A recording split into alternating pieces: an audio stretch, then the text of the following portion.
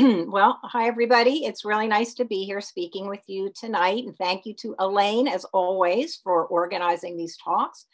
And as she mentioned, the title of my talk is Adult Alienated Children, A Deeper Understanding. And my purpose is to share with you what I've learned about adult children of parental alienation and to propose some ways to respond to that situation, which is obviously extremely painful. So there's not a lot that's humorous about parental alienation from the child's point of view, and certainly not from the targeted parent's point of view, but I still want to start with a cartoon. It's from the New Yorker. It came out back in 2007. And in this picture, you can see that the guy in the dark suit is having a rough time. He's nursing a drink. He looks forlorn. He has bandages all over his face, indicating he's been in some kind of a scuffle. And life has really taken a turn for the worse for this guy. And then here's the caption: since we didn't have children, my ex turned the cats against me. And what I like about this cartoon is that it clearly shows how painful it is to have even your cats turned against you. I think it also implies that there are some people who cannot or will not share, not even the cats, and certainly by extension, certainly not the children. And when this happens to a parent, when a parent has a child turned against them, it is a pain that is both physical and psychological, and one that requires tremendous courage and strength and fortitude to live with. So what I'm going to do tonight is focus on the pain primarily of the alienated child who's not seen in this cartoon, but we know who is out there in the world being affected by this family dynamic. So the main topics I'm going to be talking about are what do we know about the experience of parental alienation from the perspective of the adult alienated child? And then two, I'm going to provide you with some advice for targeted parents whose alienated children are adults over the age of 18 and therefore outside the purview of the courts. So the advice will be about how to reach out to those children. I'm going to be talking about what we know about adult alienated children based upon a set of research studies and also based on practice wisdom that we have all generated over the years. But I started back in around 2004 or 5 interviewing 40 adults who had the experience of being turned against a parent by the other parent. And everything I'm going to talk about tonight originated in that first study, but has now been substantiated and elaborated and confirmed through additional research that's been conducted by myself and others with a range of individuals all across the country and even internationally. When I was designing that first study, my goal was to answer what I thought were the 3 burning questions on every targeted parent's mind. And those 3 questions were, will I ever get my child back? That was the first one. Targeted parents with adult alienated children have no recourse with the courts. And certainly they're not likely to get any help from the other parent who, instigated the alienation to begin with. So they're really left to hope and wonder and live with the uncertainty, about whether or not their child will come back. And in 2004, when I was designing the study, there was really no research out there to speak of to answer that very basic question. Will some of these kids grow up and figure it out and come back to the targeted parent? So that was my very first goal, was to answer that question. Is there cause for hope? The second research question that I think targeted parents had, which guided my study, is what is it that allows them to have that realization process? And is there anything I can do to speed it up? They want to figure out what are the catalysts to children figuring out that they've been alienated and then coming back to the targeted parent. And then the third question, which is something that I think is on every targeted parent's mind, is what has this experience done to my child? So when I set out to conduct that initial study, I didn't even know if there was anyone out there who would identify as an adult who had been turned against one parent by the other parent when they were a child. So embedded even in that first question, I had to figure out, are there people who I could even study? Is anybody going to identify as having had that experience? And it turned out that it really was not hard to find people who said, yeah, when I was a kid, one of my parents manipulated me to reject the other parent. And so it was really not that hard to find people. And that I think is very reassuring because it means that out there in the world are people who went through alienation and at some point had the realization that they had been misled. So even before I analyzed the data, I had the answer to my first question, which is yes, some kids do come out of this. They do reconnect with the rejected parent. Now, I want to pause for a moment and say it might seem like a sample size of 40 is small. How can I generalize from such a small sample to, what other people might be experiencing? And I do want to say that actually, for the kind of research study I was doing, a sample of 40 is quite large. So small as 40 might be a small number for certain kinds of studies, but for that first study, the way that I did it, 40 was really a fine number. But it is also important to know that I did follow rigorous guidelines for how to select the sample and how to analyze the data. And again, everything that I learned from that first study, and I am going to share those findings with you, has been replicated in different kinds of research studies. So I think we can have a lot of confidence in these findings. So I'm going to review some of the key findings from that research. First identified in that small study, the qualitative research of 40 adults, but it has been validated. All the findings have been validated using different kinds of measures and samples in the last several years. So the first finding is that parental alienation is not just the purview of bitter ex-wives turning kids against fathers. All right, so fathers can be alienating parents as well. Now, when Richard Gardner, who coined the term parental alienation, first observed the phenomenon, it was in his role as a custody evaluator and high conflict divorces. And he observed that some children seem to exhibit this odd and highly specific pattern of behaviors. And he coined that parental alienation syndrome to describe this family dynamic and the behaviors that these children were engaging in. And back then in the mid 1980s, when he was first observing this, he did write that parental alienation was something that primarily mothers did to their children against their father. Now, although later he revised that statement and he was clear, fathers as well as mothers can engage in alienation and can turn children against their mothers, this is not something that has been widely understood by legal and mental health professionals.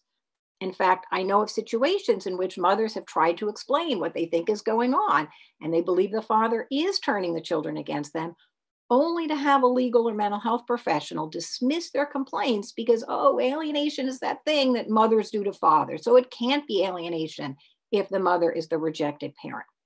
So in my research, it is clear that fathers can engage in alienation and that mothers can lose the love and connection with their children through the alienating efforts of the father. In fact, in subsequent research studies that I've done, I would put out a call for targeted parents. And in general, the people who responded were roughly 50-50 in terms of gender. Now, that doesn't mean that in the population at large, that alienation is evenly divided by gender. We don't know that. And we can't know that without a different kind of research study. But we can definitively say that fathers can engage in alienation in addition to mothers.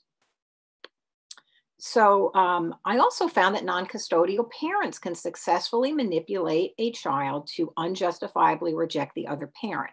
So another myth that's been corrected by this research is that PA is only engaged in by the custodial parent. My research with adult children shows that this is definitely not the case.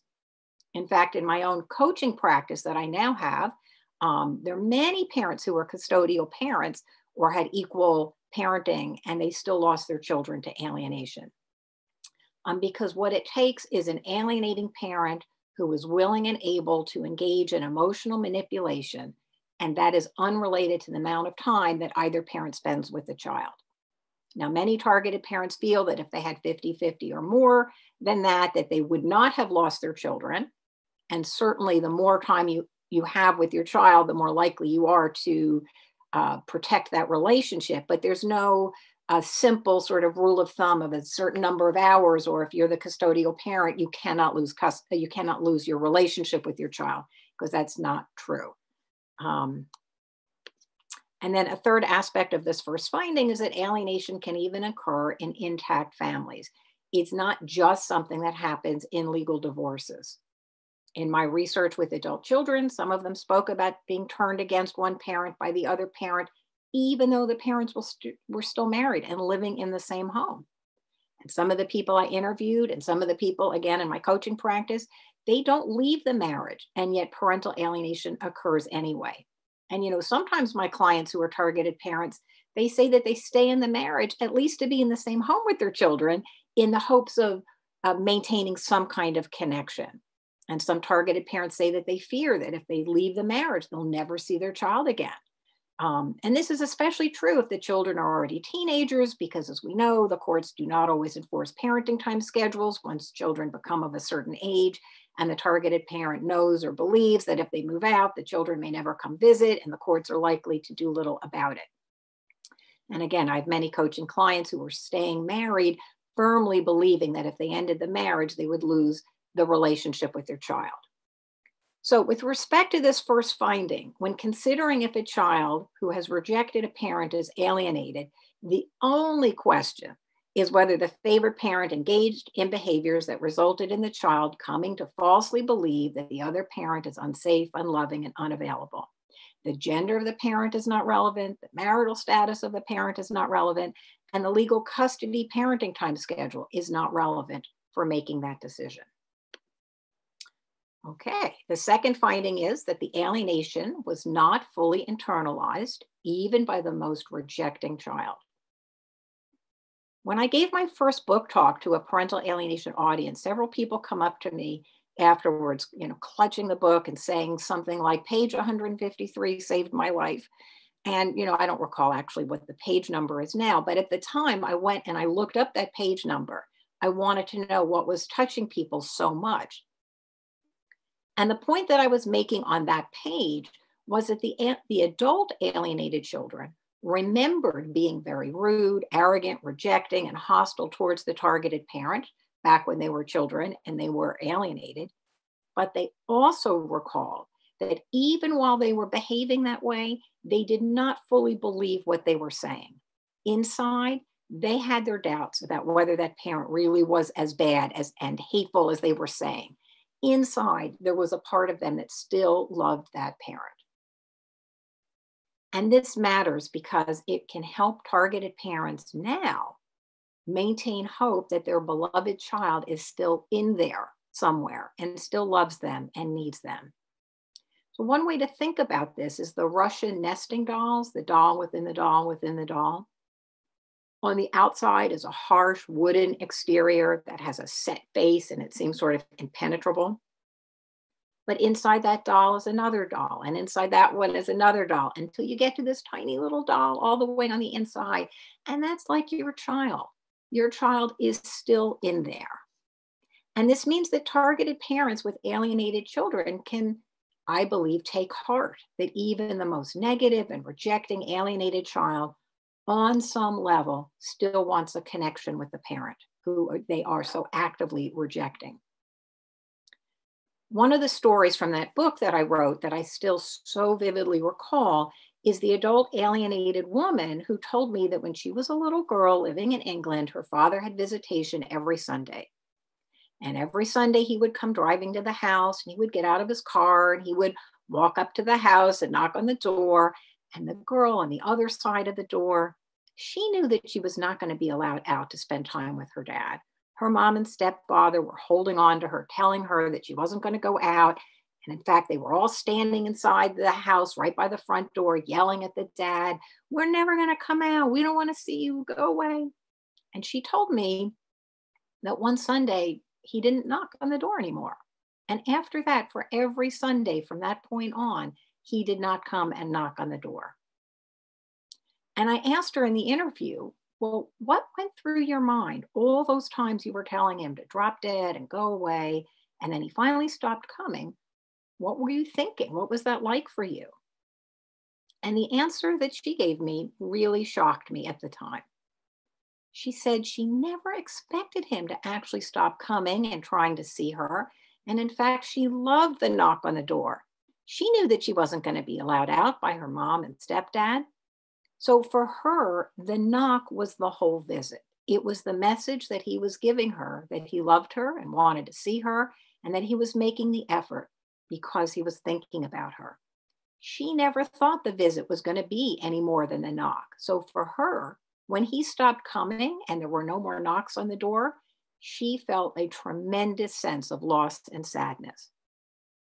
So, from the dad's point of view, he thought the visit was a failure because he got in his car and he drove over there and he got his hopes up and he thought about seeing his child, and he drove over there and he walked up the long walkway to the front door and he knocked on the door and he was told to go away. He's a stupid idiot. Why'd he come in the first place? And then he would leave. So, from his point of view, the visit was a failure. So, I'm telling you this story for two reasons. And the first is, as targeted parents, you will most likely not know what is going on inside your child's heart, just like that dad did not know that his daughter was secretly relishing the knock, knowing it was a message of love and connection. So when your child rejects you, you can entertain, or I invite you to entertain the possibility that there's more going on than you are aware of. That inside your rejecting child is a child who loves you and wants to be connected with you. The second reason I'm telling you this story is because you may be reaching out and texting and sending birthday cards and doing whatever the equivalent of this father did by getting in his car and driving over and knocking on the door. And like that father, you may feel that it's a failure or a waste of time and that it's hopeless and why bother doing these things. And you may be tempted to stop doing them. And I urge you to consider what that message is when you're texting your child or sending a birthday card, and how your child may be cherishing that message, even if your child is not responding to you. You may feel that you're communicating in a void, but your child may likely be experiencing your efforts as way more meaningful than you can know. The third key finding is that parental alienation involves multiple losses. I used to think that alienation involved, obviously, the loss of a relationship between a parent and child. But I see it now as a series of losses. I think of an adult alienated child as a pebble in the pond, with the ripples going all the way from the inner circle outwards. And at its core, parental alienation represents a loss of self, of one's own truth and connection to reality, a loss of connection with your talents and interests, etc., associated with the targeted parent. And then outward from there, of course, there is the loss of the relationship with the targeted parent, the love and affection and nurturance and connection and social capital and skills and talents and all of that goes with the loss of a relationship. And outward from there are losses with anyone associated with the targeted parent, the grandparents, the aunts and uncles and cousins and neighbors and friends, and anybody attached to the targeted parent also is cut off from the child. So now I just want to go back and talk a little bit about some of these.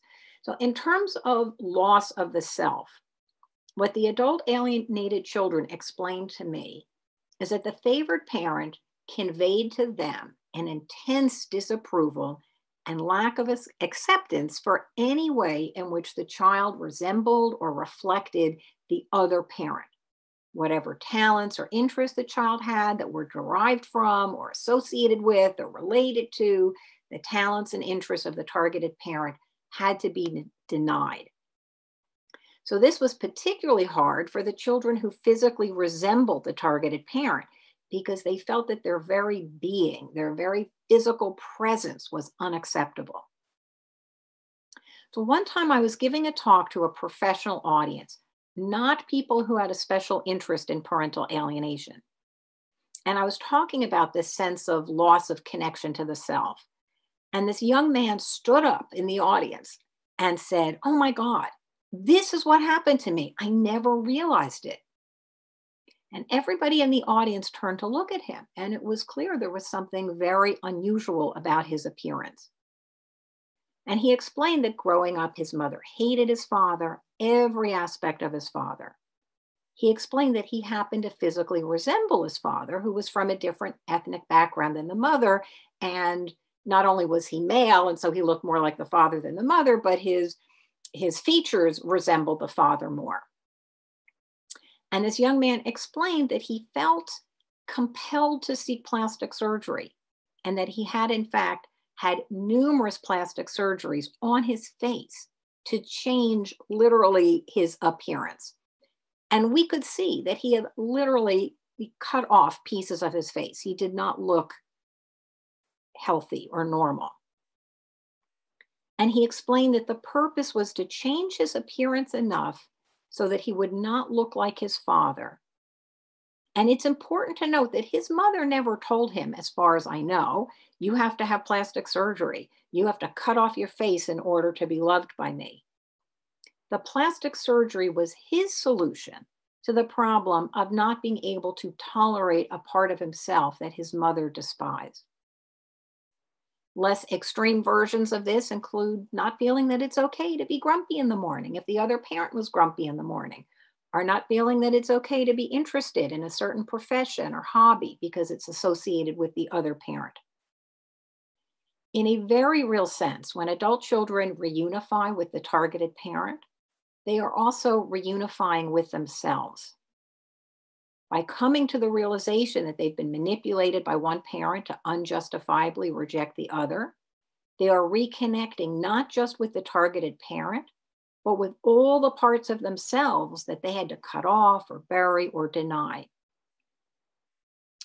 But as we know, parental alienation is not just the loss of a relationship with the self, and it's not just the loss of a relationship with the targeted parent, but it's also a loss of the relationship with the friends and family of the targeted parent, such as formerly beloved grandparents and aunts and uncles and cousins and neighbors who are cut off as well.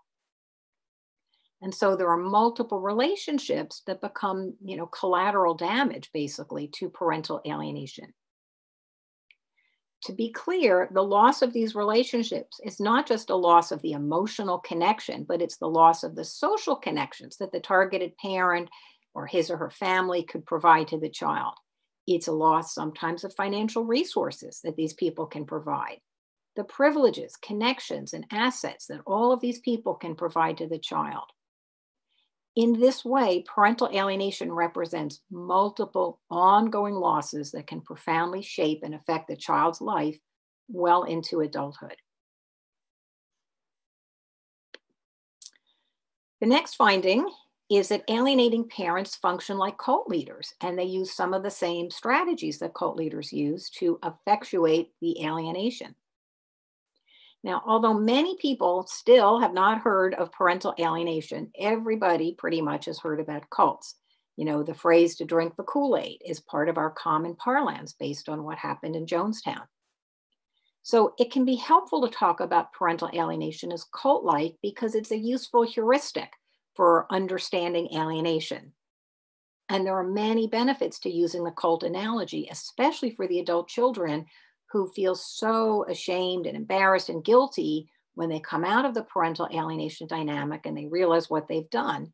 They can comfort themselves through the understanding that many people fall sway to powerful manipulators who do not have their best interest at heart.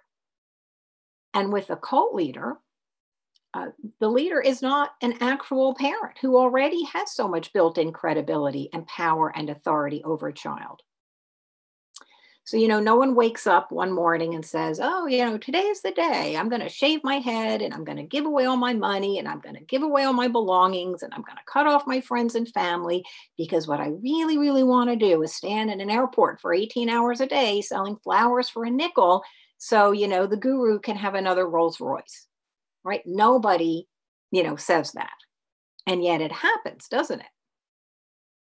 Right? So the cult leader can manipulate people to get to that point where they give up everything. And the cult leader, again, is not even a parent, right? They don't have the authority built in the way the favored parent does. Parents have inherent power and control and authority over their children. So talking about alienation as a kind of cult, what I refer to as the cult of parenthood, can be helpful for people who are trying to wrap their minds around what's happening in this family. It's a kind of shorthand. When you talk about a cult, everybody understands. Somebody has fallen under the sway of somebody who's manipulating them to do things that aren't in their best interest. So, for somebody who's trying to wrap their mind around what's happening in this family, talking about it as a cult can be useful. And it's helpful for the adult child of parental alienation to think about it as a cult because it helps them feel, not as embarrassed by the choice they've made. Gee, if some person, gives away everything to become basically enslaved to some random, not family member, well, then what happened to me isn't so, outside the norm. So one of the ways in which parental alienation is like a cult is that cult leaders and alienating parents use some of the same emotional manipulation and thought reform strategies to induce the individual to relinquish their independence and critical thinking and place that cult leader or the favorite parent in a position of ultimate authority in their life. So one of the strategies is called black-white thinking. So favorite parents and cult leaders use black-white thinking to create a stark contrast between them and everybody else, right? So it's the favorite parent's way of doing things is, always the good way.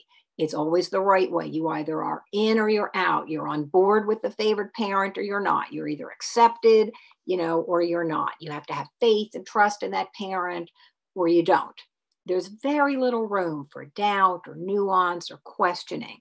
The favorite parent wants the child to subvert his separateness, his independence, his own thinking, and hand over the reins to the parent.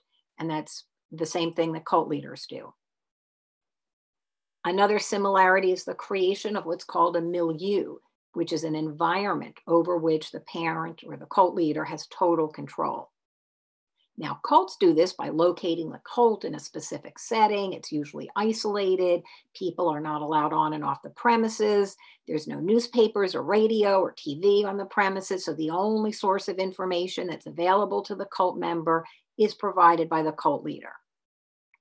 So generally, favored parents can't exercise that level of control. They might like to, but generally they don't, unless they isolate the child and homeschool them. But they can try to limit the influence of other people on the child, obviously, especially the targeted parent. Alienating parents often control the flow of information from the targeted parent when the child is with them. And in some cases, the alienating parent doesn't allow the child to wear clothes or have any items connected with the targeted parent. Another strategy common between alienating parents and cult leaders is bad-mouthing anyone associated with the other side. For cult leaders, that's anyone not in the cult, and for alienating parents, that's the targeted parent and his or her friends and family. The message conveyed to the child is that the world is made up of two teams, us and them, and everyone is either for them or against them.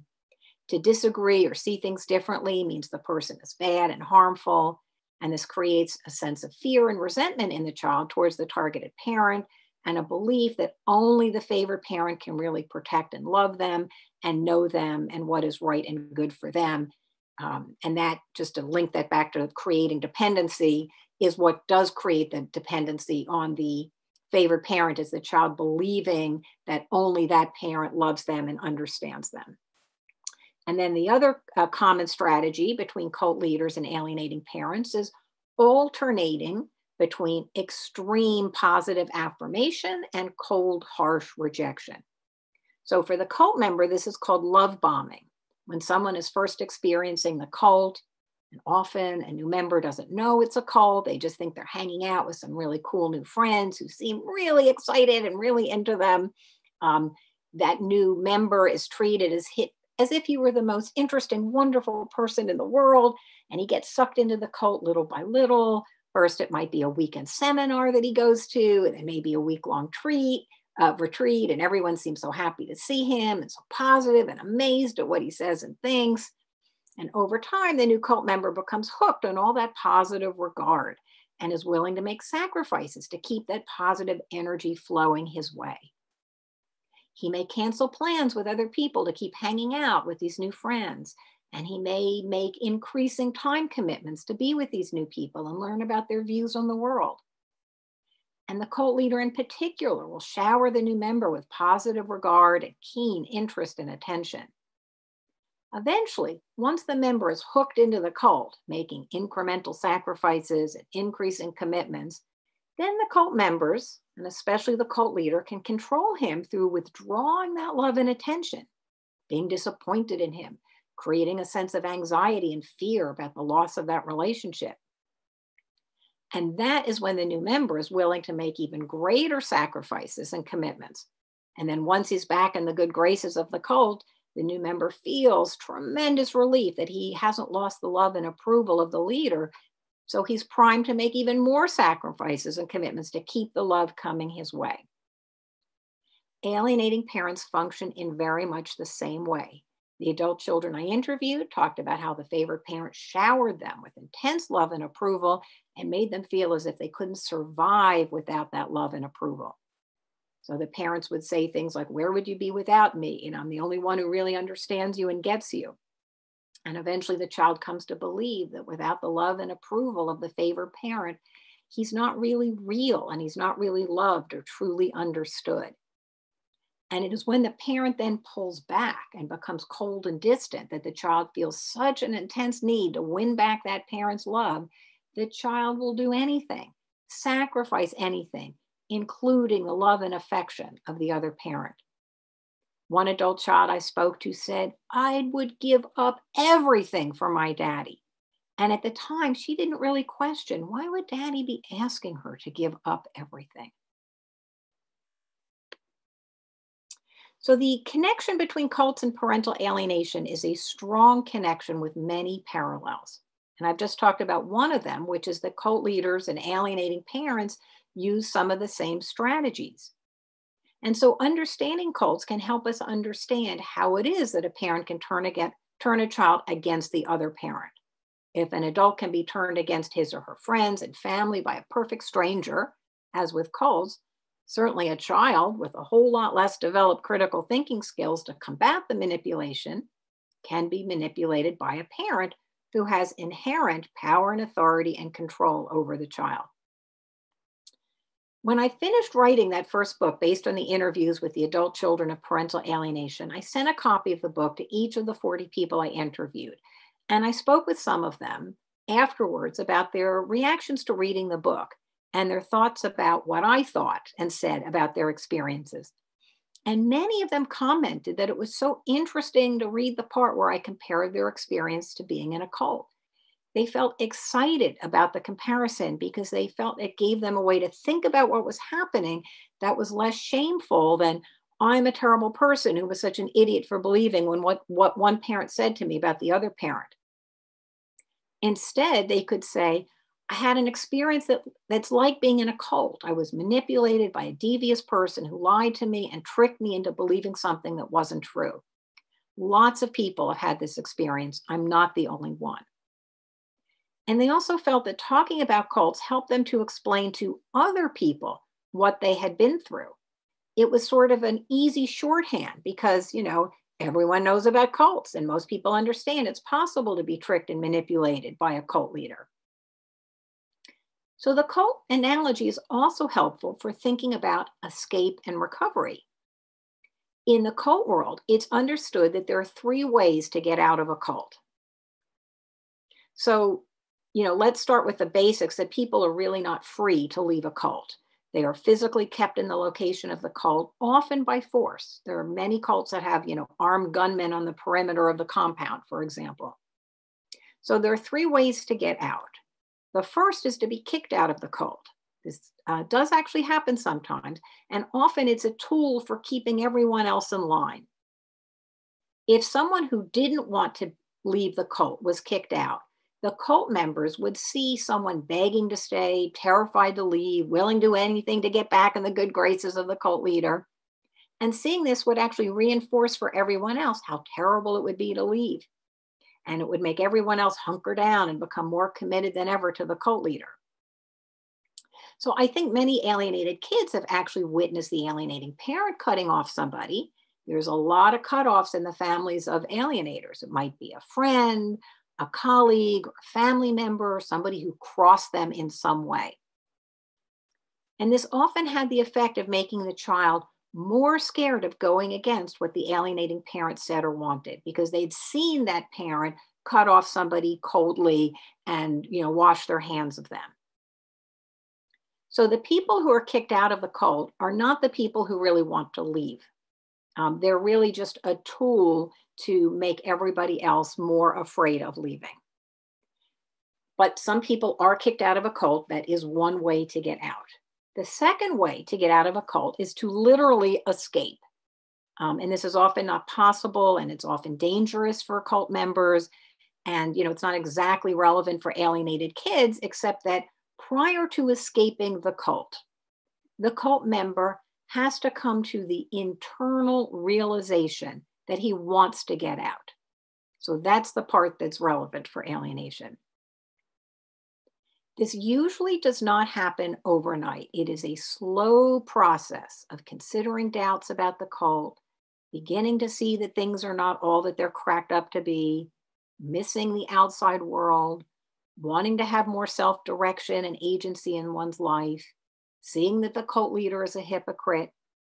It is this process of internal movement away from unquestioning adoration that is analogous for alienated kids who are severely alienated, who appear to be totally devoted to the favored parent, thinking that that parent is the most wonderful, amazing, special, perfect person in the whole world.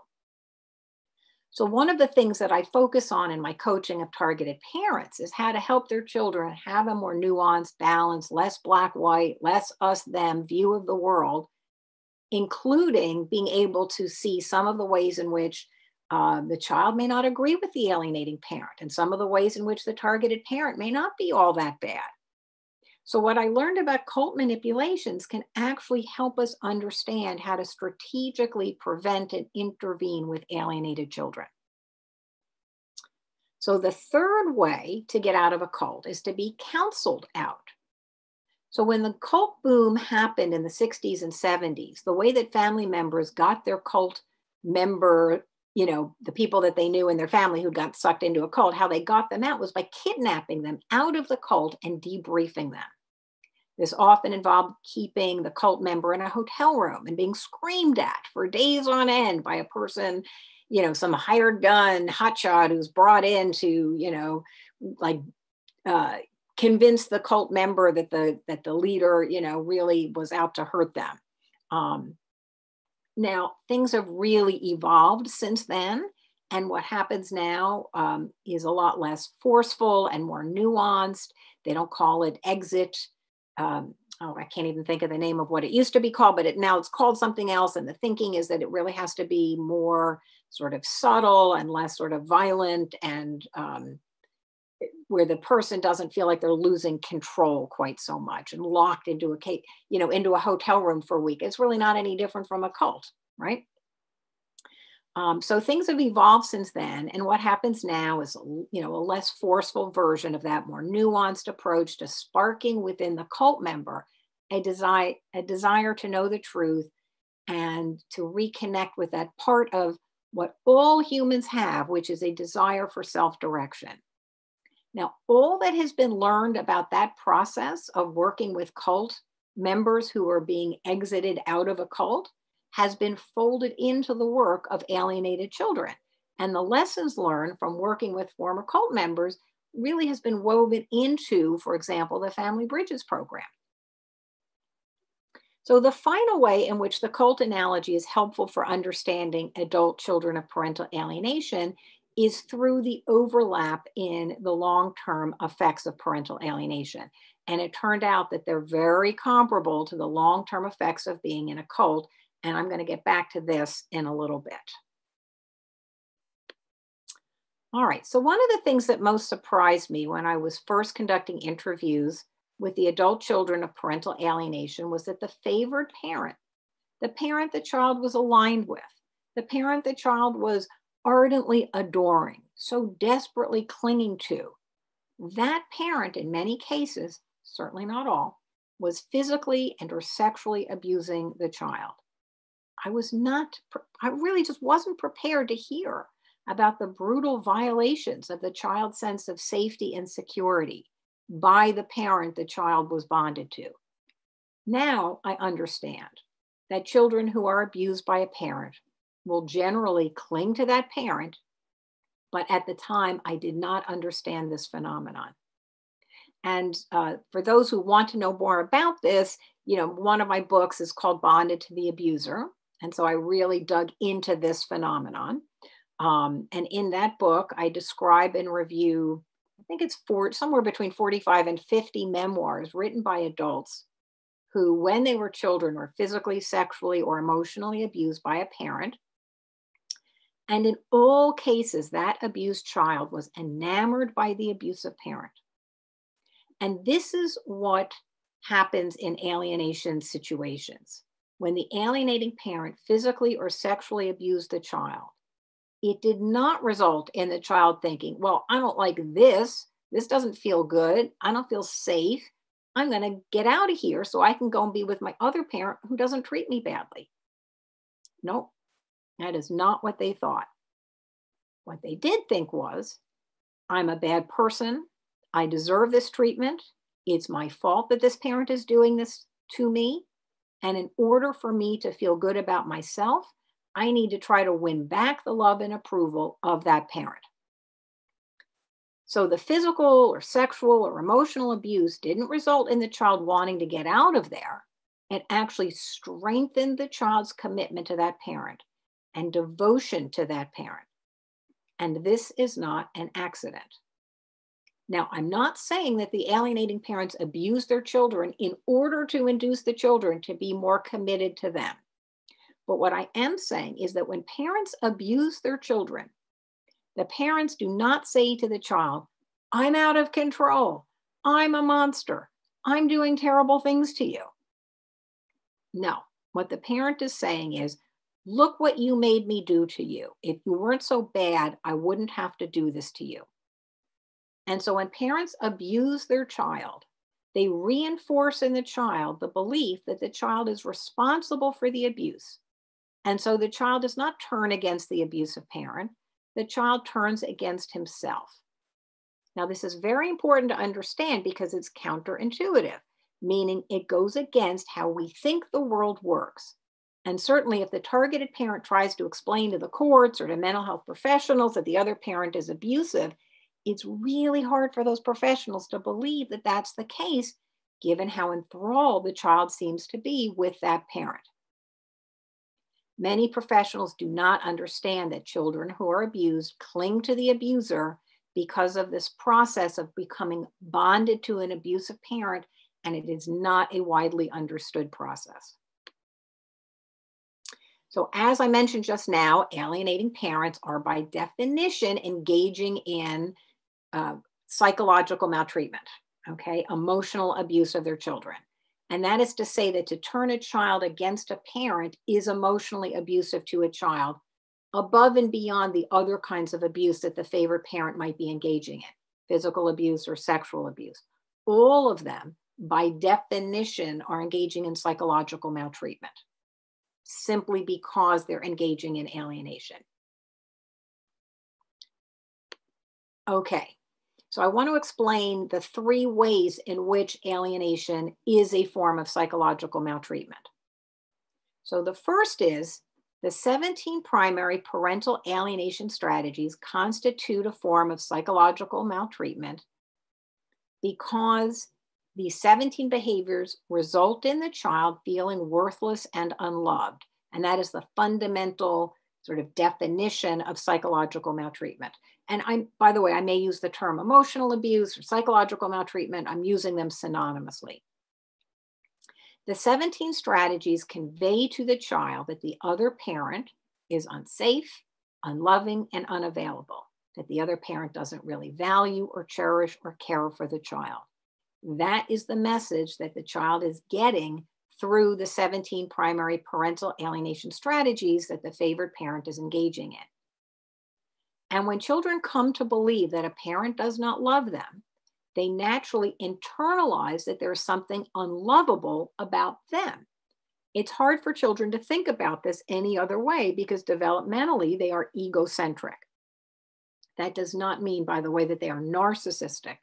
Okay. Egocentric means they're not narcissistic, meaning they have a sense of grandiosity and entitlement and preoccupation with their own perspective and needs to the exclusion of others. Egocentric means that they think that they are the cause of all the actions that happen to them. Everybody knows the classic example of the child who spills his milk at dinner one night, and the next day the parents tell him they're getting a divorce, and he thinks it's because he spilled the milk. So when the alienating parent is telling the child through these 17 behaviors that the other parent doesn't really love you, they don't really care about you, what the child takes in, the message the child takes in is, I'm not lovable, I'm not good enough. And that is psychological maltreatment. So the second way that parental alienation is a form of psychological maltreatment, meaning that it negatively affects the child's experience of himself, is that the 17 behaviors convey to the child, not just that the other parent doesn't love the child, but that there's something fundamentally wrong with that other parent. Okay? That there's, the parent is contemptuous. Everything they do is wrong and stupid and less than. Their family is bad. Their job is bad. Their values are bad. And when children think that there's something fundamentally wrong with the parent, they internalize that. They take in, gee, there must be something wrong with me, right? Because parents are inside of ourselves, right? So through biology or genetics or through shared experiences and influences. So when a child is encouraged to believe one of your parents is disgusting and damaged, there's something wrong with them and everything they do and say and think and believe, the children come to believe there must be something wrong with me. In fact, one of the papers that I wrote is called To Turn a Child Against a Parent is to Turn a Child Against Himself. And that, again, is the essence of psychological maltreatment. And the third way that parental alienation is a form of psychological maltreatment is that the child experiences the love and affection and approval of the favored parent as conditioned on the child doing everything that parent wants, including rejecting, sometimes hostilely rejecting, the other parent. And although the child might not be aware of it, the child absorbs the message that the favored parent's love is conditional as opposed to unconditional. So when I interviewed the adults who lived through this when they were children, they said things like, Mom would only love me if I showed her how much I hated my father, right? And for a child to believe that a parent's love has such a high price, the loss of a relationship with the other parent, the child experiences themselves as unloved, worthless, and only of value in meeting someone's needs. And again, that's the overarching definition of psychological maltreatment. So I first wrote about this connection between alienation and psychological maltreatment after talking to the adults who were alienated as children.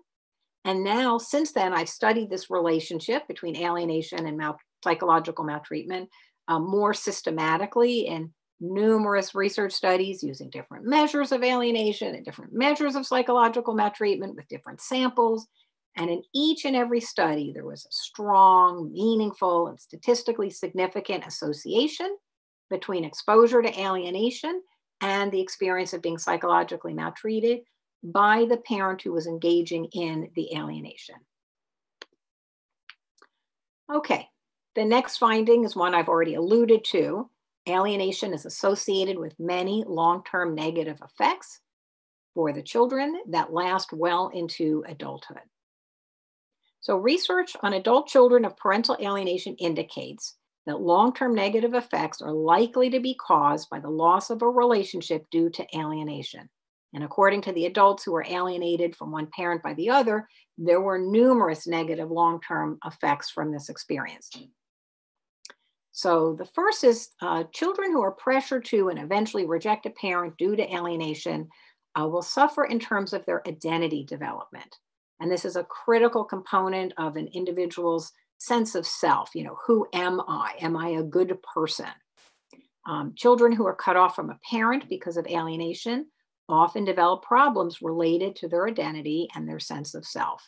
And these problems tend to center around certain core themes. So the first is the child is aware that the favored parent has no respect for the disfavored parent, the rejected parent, So it's no leap for the child who's raised with a steady stream of complaints and criticisms about the other parent to conclude that no aspect of that parent can be allowed expression within him or herself.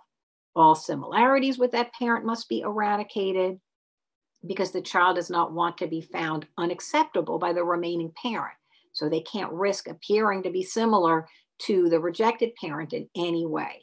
And so these children will go to great lengths to expunge any aspect of the other parent from them. And as I mentioned, appearances might be changed, names are changed, personality characteristics that resemble the rejected parent will be eliminated, values, beliefs, and talents that evoke or resemble that other parent will be suppressed or denied. So identification with a parent is a natural part of the human psychology. Children generally admire and love their parents, even ones who are less than adequate. And as children mature, they incorporate aspects of their parents' values, tastes, and sensibilities into their own identity. So children, to a great extent, are an amalgamation of their parents. But for alienated children, the task of identity development becomes compromised by the struggle to figure out, how do I create an identity that will be acceptable to one parent, but cannot reflect any aspects of the other parent, which is inside me? In addition, children raised under a family dynamic of alienation, they're not free to arrive at an authentic identity. They're not free to explore all the aspects of who they are. They have to only allow the parts that are acceptable by the favored parent. The next type of long-term negative outcome is serious problems developing healthy adult romantic relationships. And this is so for a couple of reasons. So first, in order to manage the normal ups and downs of any intimate relationship, one has to have a strong sense of one's own core values and beliefs in order to know, when should I be flexible here? When should I resist the urge to accommodate? Who am I as a person? And what are my, boundaries, and what are the lines I'm not willing to cross? What am I willing to give up to maintain a relationship? And what is so essential to who I am that I would not give it up? But people raised by an alienating parent are likely to overcompensate in terms of pleasing the other person. I mean, that's the relationship that they had with the favored parent. That's their template or blueprint of a relationship. And often this happens at the expense of their own needs and happiness.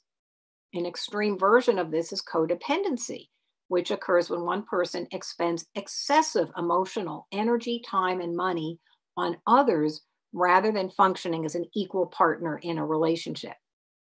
Parental alienation is a form of codependency, in that the child experiences the favored parent as dependent on them, to reject the disfavored parent. Thus, they are primed for replicating these types of relationships later in life. Moreover, adult alienated children generally have not been taught how to properly manage conflict and how to work through interpersonal difficulties. Favored parents do not teach or foster in their children forgiveness, conflict management, and critical thinking skills.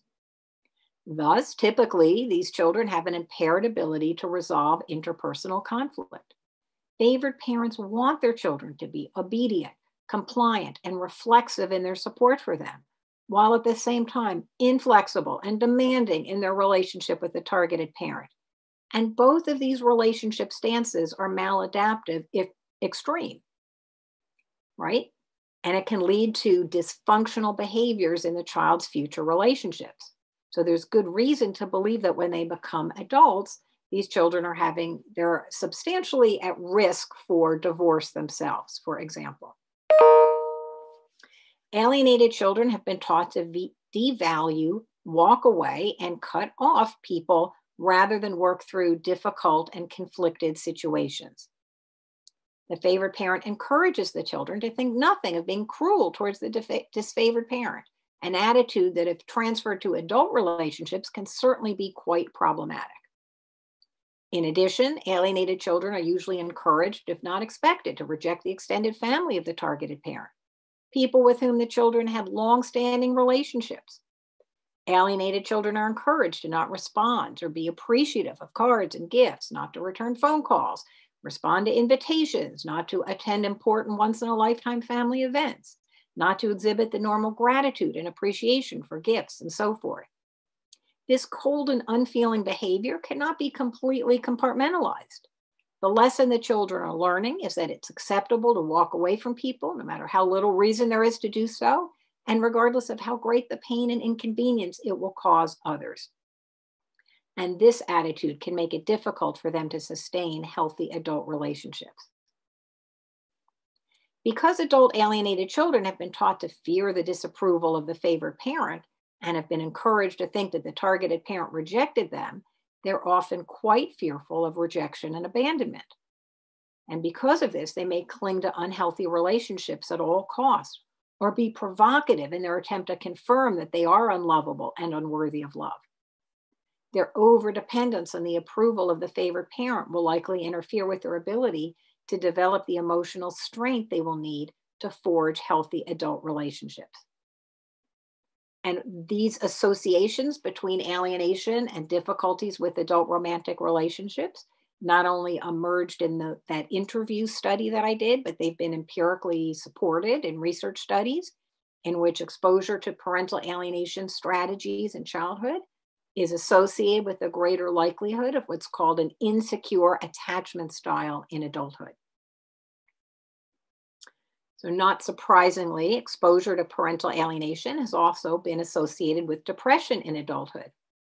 It used to be assumed that depression in adulthood is caused by an early loss, such as abandonment or death of a parent. But our understanding has really evolved since then. So, it's not loss per se that's associated with depression, but rather the inability to mourn the loss and make sense of the loss. You know, when a parent dies, and yes, that is obviously a terrible thing for a child, usually the child can process that loss and make sense of it.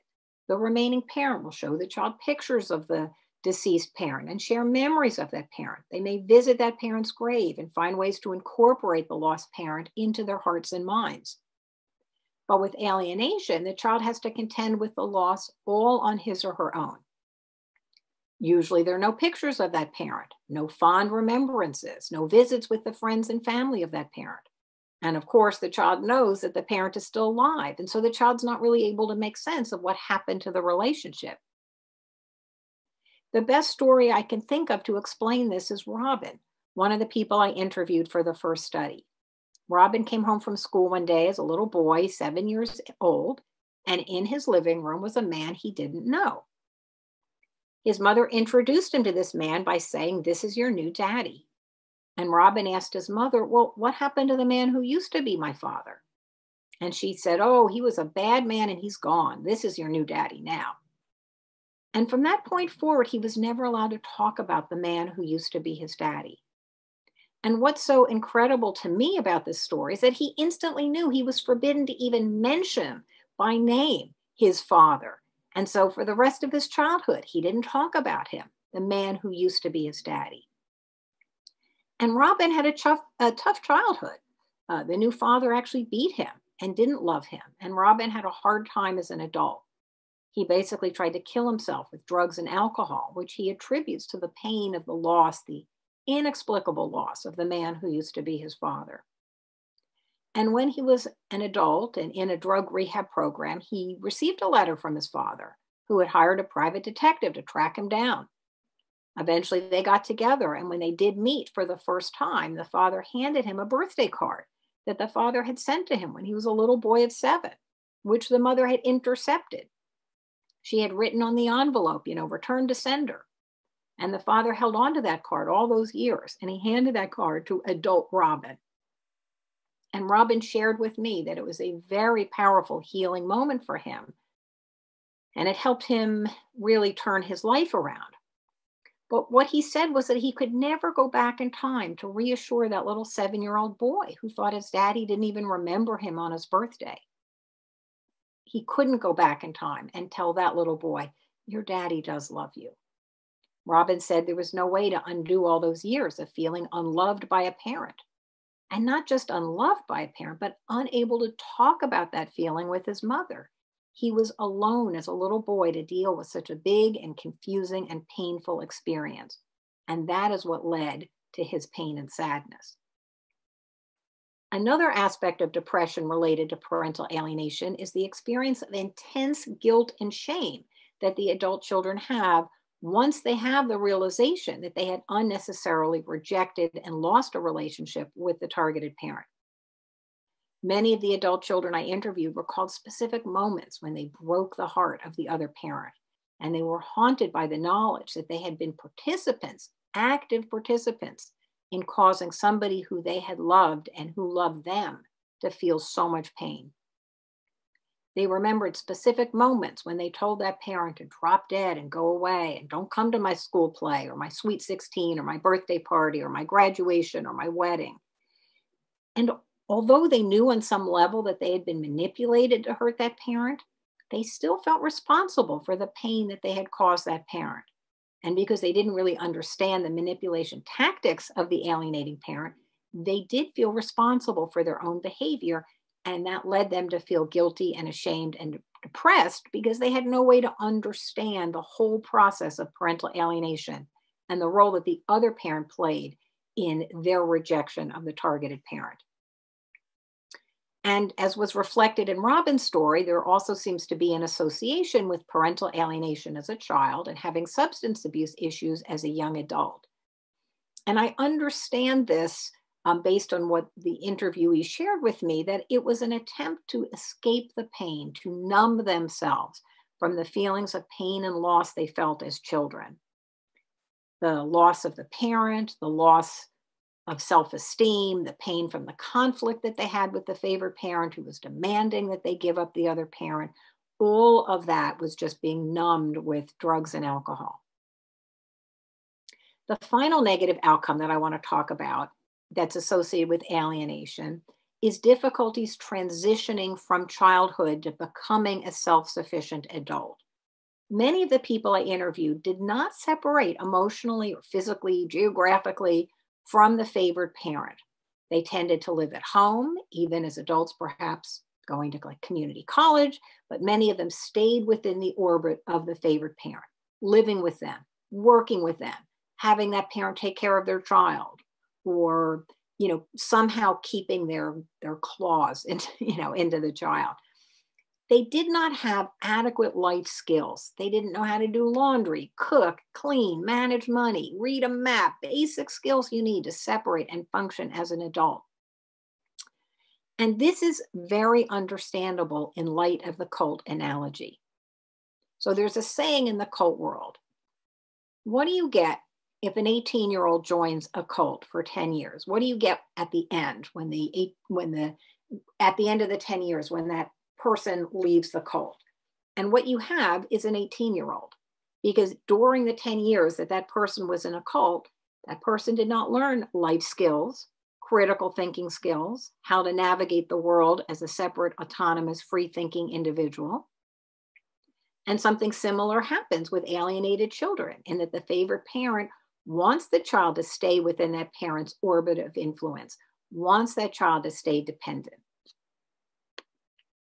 Okay, so there's a recap. There's the identity development and low self-esteem, difficulties with adult relationships, depression and shame, drug abuse, and difficulties becoming self-sufficient. Okay, so I do want to say, if you're a targeted parent and you have an adult alienated child, it doesn't necessarily mean that your child is going to have any of these. It certainly doesn't mean they're going to have all of these negative experiences. So, while the research does show that there are these statistical associations between alienation and some of these poor outcomes, it certainly isn't a guarantee. It's not like 100% of the children had these experiences. So I just want you to bear that in mind. Yes, alienation is bad news for kids, but your particular child isn't necessarily going to have each and every one of these experiences, or maybe not even any of them. Okay, the next finding I want to talk about is that alienating parents probably have personality disorders, notably narcissistic, borderline, or antisocial. When I conducted the first research study interviewing adults who lived through alienation as children, I was struck by how they consistently spoke about the favorite parent in such glowing terms when they were talking about how they felt about that person as a child. They spoke about being enthralled with that parent. That parent was brilliant and beautiful and magical and wonderful and so charming and powerful and believable. And, if you read between the lines of what they're saying, it really did sound a lot like a cluster B personality disorder, such as narcissism, borderline, or antisocial personality. And, it makes sense in that people with these personality disorders tend to have a magnetic, compelling personality that draws people to them. And that's part of their ability to persuade and manipulate people. It also makes sense in terms of their fundamental lack of empathy, that does go along with these personality disorders. And that's partly what allows the alienator to do what they do. Another aspect of personality disorders and parental alienation is a imperviousness to feedback.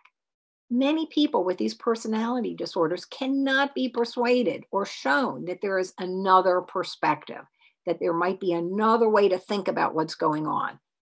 They tend to have tremendous self-confidence in their perspective and their point of view. And so if you tell an alienating parent, what you're doing is really harming your child, and you may even result in your child being hurt and angry with you later when they figure out what you've done, they're not going to believe you. They only put stock in their felt experience and their perspective. And this is partly what makes it so hard for a targeted parent to co-parent with them. They're convinced that they're right all the time. They're not interested in anyone else's point of view. They're intractable. And another element of people with these personality disorders is that they generally make a very good first impression.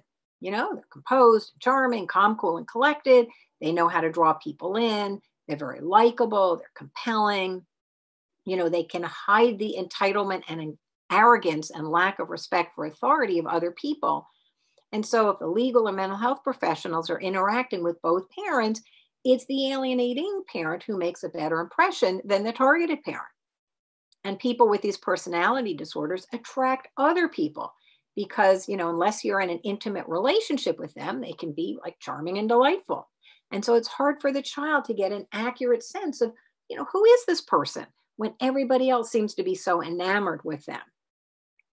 And finally, there's a lack of respect for the authority of other people that's common among alienating parents and people with these personality disorders. A sense that the rules don't apply to them. You're not likely to follow court orders or respect what a therapist is saying or feel compelled to hold up their end of an agreement. Never switch a schedule with an alienating parent, such as, well, you can have the kids this weekend and then I'll have them next weekend because I can guarantee you they're going to take, but they will not give. All right.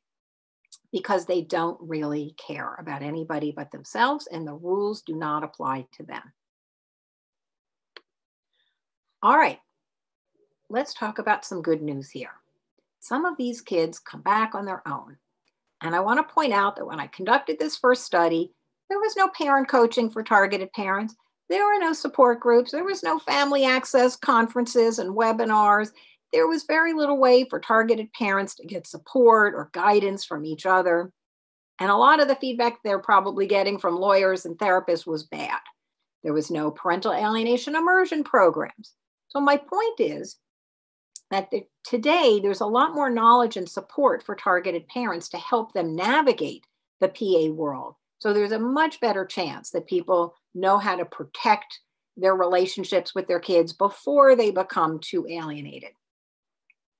And so even without all the benefits that we now have for targeted parents, all the resources and knowledge that's available now, even back then, some of these targeted parents got their kids back. So there's a couple points I want to make about the reconciliation process. The first is, it was pretty hard for them to come to the realization that one parent had lied to them and manipulated them, and that they felt that they'd been so stupid and gullible to believe what they had been told. And of course, they felt shame and guilt for what they put the parent through. So there is a huge price to pay for having the realization. For many, they also lost the relationship with the alienating parent who couldn't tolerate being challenged or having to share their child with the other parent. And this isn't a surprise to the adult children because they knew, the favored parent was a my way or highway kind of person. And yet it still hurt when the parent turned on them, put them down, or cut them off. So it was hard to come to the realization. And yet they were all grateful that they had the truth and that many things started to make more sense to them once they opened their eyes to what was really going on. And as I said, there was a tremendous sense of guilt that alienated children felt over the treatment of the targeted parent. I mentioned earlier, many could recall specific moments, a specific look on the face of the parent when the child was rejecting them. And they felt really badly. These moments were seared into their mind once they were able to accept, what the reality was. They also felt a tremendous sense of sadness about the time lost with the targeted parent. They could recall trips they didn't take, meals they didn't share, events they didn't partake in, and felt that some of these things could never be made up for, even after they reconnected with the parent. There were holes in the fabric of the relationship that could never be fully closed. At least that's what they believed. And this was especially true for those whose targeted parents had died or aged considerably during the period of no contact. I do want to also say that there are multiple catalysts, meaning forced to make something happen for the alienated child to rethink his or her childhood. There are many different ways that these kids come around and they feel compelled to reconnect with the targeted parent. And at the same time, there is no magic bullet for making that happen. There was no one catalyst that led everybody to have the same realization. Okay, so I want to talk a little bit about the catalyst. So again, the good news is there are multiple catalysts to having the realization that one parent manipulated you to unjustifiably reject the other parent. And the first was simply maturation. So one part of normal development is to question the values and beliefs of one's family of origin and questioning the statements made by the favored parent about the targeted parent is one aspect of a larger process of separating that is developmentally a part of our life journey when we become teenagers. In addition, the physical and eventual financial separation that comes with reaching adulthood for many also enhances an individual's capacity to tolerate psychological distance from the alienating parent.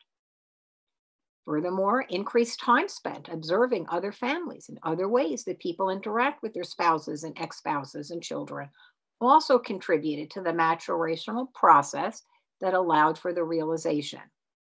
The adult children whom I interviewed talked about a slow and steady process of coming to be aware that the alienating parent didn't have all the answers, didn't know everything. It didn't always have to be their way.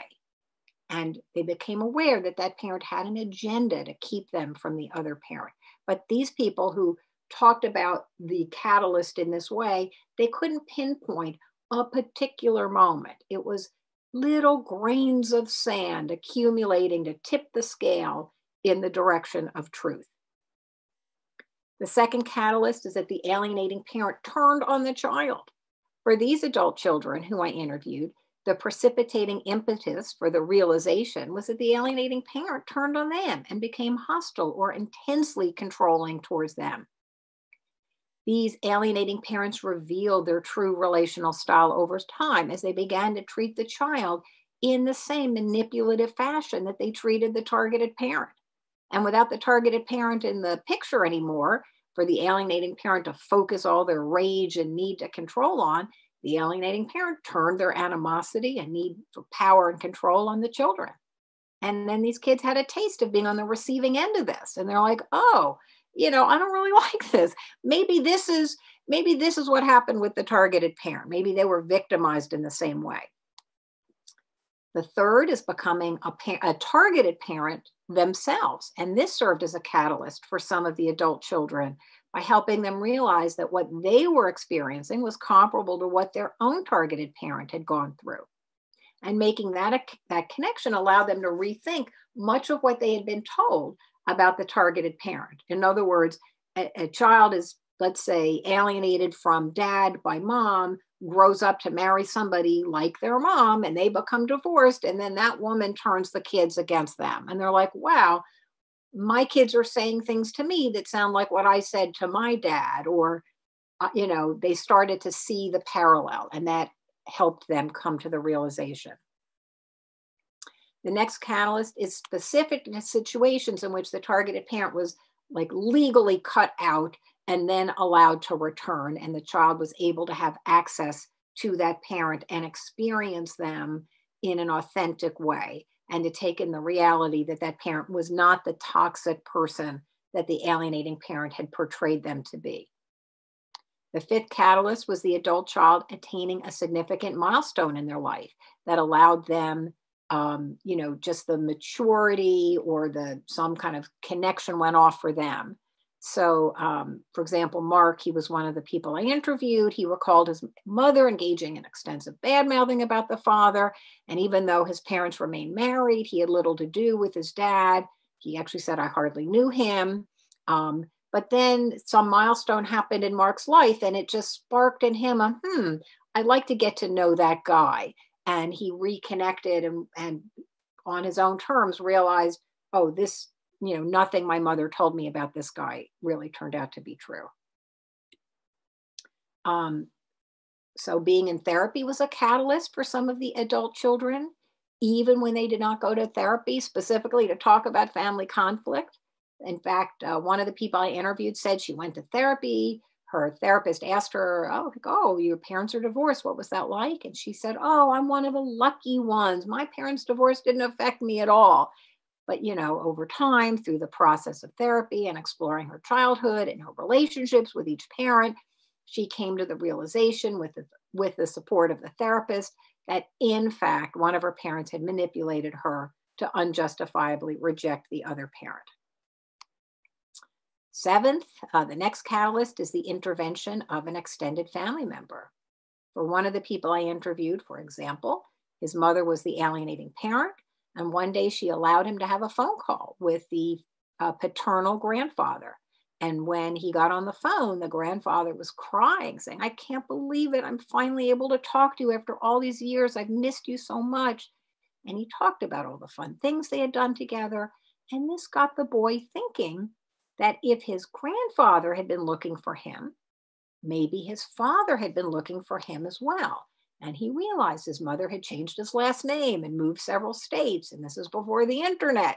So he couldn't think, oh, my father could easily find me. He was like, maybe my father really did try to reach me and couldn't.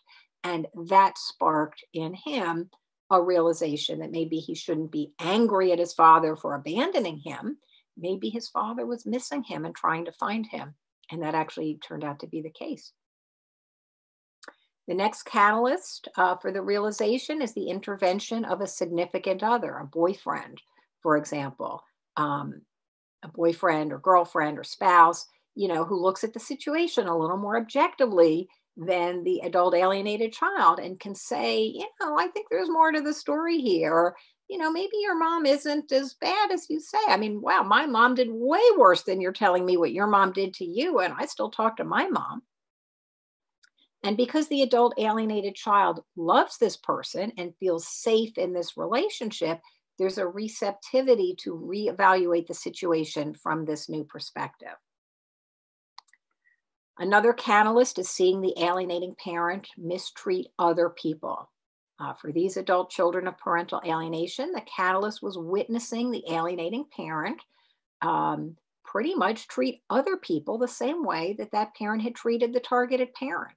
And in this way, the adult child began to understand the problem isn't with the targeted parent, it's with the way the alienating parent treats people. In one case, the alienating parent got remarried and tried to turn the kid against the stepmom after that divorce. And again, a new marriage and a new stepmom and a new, and eventually this person's like, wait a minute, my dad is doing this to everybody. He doesn't want me to have a relationship with anybody. The problem isn't with my mom. And so the adult child could see that the problem was with the personality and relational style of the alienating parent and not the targeted parent. In a couple of instances, catching the alienating parent in a significant lie sparked the realization that the alienating parent had also lied about the targeted parent. So for one person, the lie was, I would call a pretty big lie, that the child had a disease that she did not have. But in some cases, it was a series of smaller lies that accumulated to an awareness that the alienating parent is habitually dishonest if he or she feels compelled to do so. And this put everything said about the targeted parent in a new light, and it allowed the child to be open to questioning, whereas up until then, they didn't really question anything the alienating parent said. Everything was taken as the truth because the child had no reason to doubt what that parent had said. And then the final catalyst was becoming a parent oneself. In these instances, the individual wanted his or her child to have a close and loving bond with both parents and realized that this is what she deserved as a child and needed as a child. So having one's own child initiated the realization process for Veronica, for example, one of the people I interviewed, by highlighting the importance of both parents in her child's life and in the development of a young child. And when she went through her divorce, Veronica worked hard to keep her husband engaged and involved with the children. And it was through that effort that she came to the awareness that her mother could have and should have done more to promote her father's relationship with her. So it was clear from the interviews and also from all the coaching I've done since that there is no magic bullet. There is no one catalyst that works for everyone. For example, in one case, the death of the alienating parent entrenched the alienation for the child. And in another, it freed the adult child to come to a more clear, realistic assessment of her childhood. Okay, we're going to switch gears. So for the past hour, we've been looking at alienation from the adult child's experience. And now we're going to look at it from the parent's point of view, specifically what you as a parent can do outside of legal action to try to heal the relationship with an adult alienated child. And everything I say applies to grandparents who have a breach with an adult child or with the son-in-law or daughter-in-law who they experience to be the gatekeeper. Okay, I want you to close your eyes, take a deep breath. I invite you to imagine that you're standing on the bank of a turbulent river, and your adult child is on the other side of the river. And the river represents all of the hurt and anger that lies between the two of you. And if you're like other targeted parents, the actions that you've taken up to now to reconnect with your adult alienated child represent you standing on your side of the river, calling out across the river, to your child. Perhaps you're saying, if you knew my side of the story, you wouldn't be so hurt and angry with me. Or perhaps you said, I'm sorry for everything and anything I've done, or you think I might have done that could have possibly hurt you. But it hasn't worked because, in keeping with the metaphor of the river, it's like standing on your side of the riverbank, asking your child to come to your side and look at the relationship from your point of view. And that doesn't work. I understand why parents do that. They write letters or talk to their child and they try to explain their perspective. It's because targeted parents think, my kid is mad at me because she believes something that isn't true. Whatever it is, it's a lie. And if I can just explain to my child that whatever it is, it's a lie, my child won't be mad at me anymore. And I can tell you that really does not work because it's asking the child to do all the work of understanding the relationship from the parent's point of view. So what I want to do is describe to you a method of writing a letter that, keeping with the river metaphor, involves building a bridge and walking across the bridge and standing next to your adult child, shoulder to shoulder, looking back at the relationship from his or her point of view. Now, many of you, upon hearing what I just said, might be thinking, something like, why should I apologize for something I didn't do? Or you might think, I already tried that and it didn't work. Or you might be thinking, I'm the victim here. Why should I be chasing my child? And I'm going to try to answer each of those questions. But first, I do want to be clear. At no point do I recommend apologizing for something you didn't do. I think that parents sometimes get trapped in this binary thought process that either you prove you didn't do it or you apologize. And I firmly believe there's a middle space that involves acknowledging your child's perspective without necessarily agreeing with it or arguing about the facts. And I'm going to get into that more throughout the rest of my talk. The second concern that you might have is that what I'm recommending has already been tried and failed. And that is certainly possible. However, I can say that many people have told me over the years that they followed what I suggested because there's something like what I'm going to go through now in the back of one of my books. And they said, I followed it and I sent the letter. But then when I asked them, send me what you wrote, it isn't really what I'm talking about. It's very hard to do this on your own. And so you might have thought that you already tried this, but somehow maybe you hadn't gotten all the elements the way that I would recommend them to be. And this is something I do offer with my clients, but you can find somebody else to help you. Just, I do think it needs another pair of eyes. It certainly doesn't have to be me. So you might be thinking that you already tried it. And maybe you have, but maybe you didn't really do it quite that way. The third concern you might have is that it's unfair.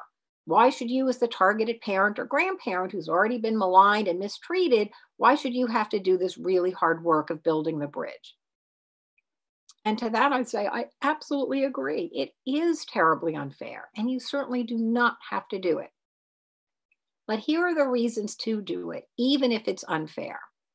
One, you're the parent, and parents generally have to make the greater effort in the parent-child relationship. Two, you're older and have more life experience, so it's fitting for you to be the one to do this work. And three, you're the person who's most in touch with the desire to have a repaired relationship. Of course, you can keep doing what you're doing, or you could decide to try something new. It's obviously your choice. I'm here to offer you a way to think about doing something new. You get to decide if it makes sense to you. You also may be asking at this point whether it's been successful. I have lots of people ask me what's my success rate is, and my answer is it's often successful, but certainly not always. I've had many, many successes over the years based on helping targeted parents and grandparents write these letters, but certainly not in every case. It's not a magic wand, although I wish it were. I can say with great certainty that the letter has never done any harm. I've never had a parent, with one exception, and I will explain, call me and tell me that the letter made everything worse. And when that parent told me that her child had a very, very bad reaction to the letter, I was so alarmed, I gave her a free coaching session immediately because I wanted to understand what had happened. And thankfully, it turned out that the letter sparked a renewed interest in the child to have a relationship with my client.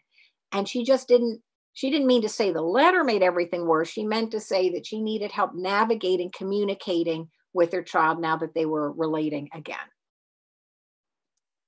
So I want to be clear that this bridge that we're talking about, it is forged from, look at this. Here are the reasons why you have to build the bridge. Okay, the bridge is forged from the love you have for your child and the belief that your child still loves you, even if he or she can't admit it to him or herself. All right, so that's what the bridge is. So here's a helpful image that I'd like to offer you. It's the mother bunny in the beloved baby book, The Runaway Bunny. In this book, the baby bunny imagines various ways that he might run away. Perhaps he'll join the circus, or perhaps he'll become a crocus in a hidden garden, or a bird that flies away, or a sailboat that sails away. And in response, the mother never gets her feelings hurt. She never gets angry. She always responds with a loving message, such as, if you become a bird and fly away, I will be a tree that you come home to. If you become a crocus in a hidden garden, I will be a gardener and I will water you. If you go flying on a flying trapeze, I will be a tightrope walker and I will walk across the air to you. In the end, the bunny decides he will just be a little boy and run into the house, and he's hugged by his mommy. And I love this mother bunny because she never gets offended or insulted by her child's desire for separation and independence. She maintains a steady, consistent, positive image of her role in her child's life. She's able to respond to his rejection in a loving and connected manner. Now, to be fair, there doesn't seem to be another parent bunny in another burrow somewhere undermining her, so it's a lot easier for her to stay compassionate and connected.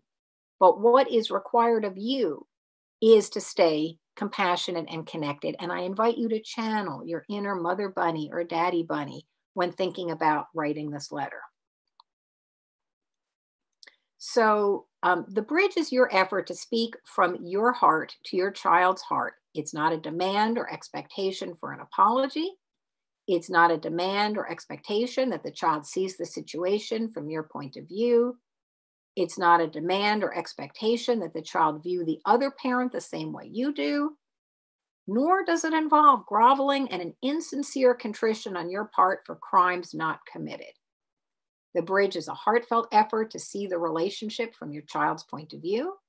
It is standing on the banks of the other side of the river and looking at the relationship with your child from the child's perspective. And what I want to say here is that alienation works when the favored parent takes real things that the targeted parent did and interprets those actions as proof that the targeted parent does not love the child. The child has a distorted thought and feeling that the targeted parent is unsafe, unloving, and unavailable. And that is the perspective that you will take, is in what way, what are the real things that you did that might have hurt your child's feelings? And we'll get into that more in a bit. The letter is an opportunity for you to show yourself to be safe, loving, and available. Okay. So to me, the benefits of this letter is that it's an opportunity, as I said, for you to show yourself to be safe, loving, and available, to experientially counter the distorted message. When your child reads the letter, that's an experience of you in the moment that runs counter to the lie. The letter is an opportunity for you to expand your own awareness of your relationship from your child's point of view. And this can create a greater capacity in you to respond to your child in a way that will affirm the relationship. The letter can create a paradigm shift within you that can affect how you feel and think about your child. And so it's an opportunity to induce greater compassion within you for your child's suffering. I want to return for a moment to the idea, and then I'm going to get to this homework, of a space that neither demands that your child see things from your point of view, nor agrees with the child's false narrative. And to make this point, I want to tell you about a client of mine who told me that when her child was 7 years old, she asked the father if she could move away with her little boy to another state because they would have a better life there, according to her, and he said yes. So she sold her house and quit her job and found a new house and a new job several states away. The day before she was set to leave, the father filed an emergency motion to prevent her from taking the boy, and she lost at the temporary hearing. But she decided to move away anyway so she wouldn't lose her new job and home. And she thought she would eventually win at trial, but she didn't. And she was never the primary parent again. And according to her, her son became alienated from her. By the time she came to me, she had already written letters to him explaining that it wasn't her fault that she moved away without him. And she tried to explain the sequence of events as she understood them. But that didn't really work. Because in doing this, she was asking her son to look at the situation from her point of view, which required him to admit that he was wrong for being hurt and angry. So I helped her write a letter, which in part asked the boy if he felt abandoned by her, did he miss her and need her to be there when she wasn't. The point is that the bridge involves looking at the experience from the child's point of view and being interested and empathic with the child's experience. And by going into the child's pain, you can heal the pain. Many targeted parents fear that if you go into the pain and ask about and acknowledge whatever it is that's hurting the child, that it will inflame the child's hurt and anger, but I've never found that to be the case. Okay, so here's the homework. Before you write the letter, you need to do these 3 pieces of homework. Now, I'm going to walk you through it, and I'm going to use the scenario of a mother alienated from a daughter, but you can plug in the proper specifics for yourself. It's just going to make it easier for me to explain it.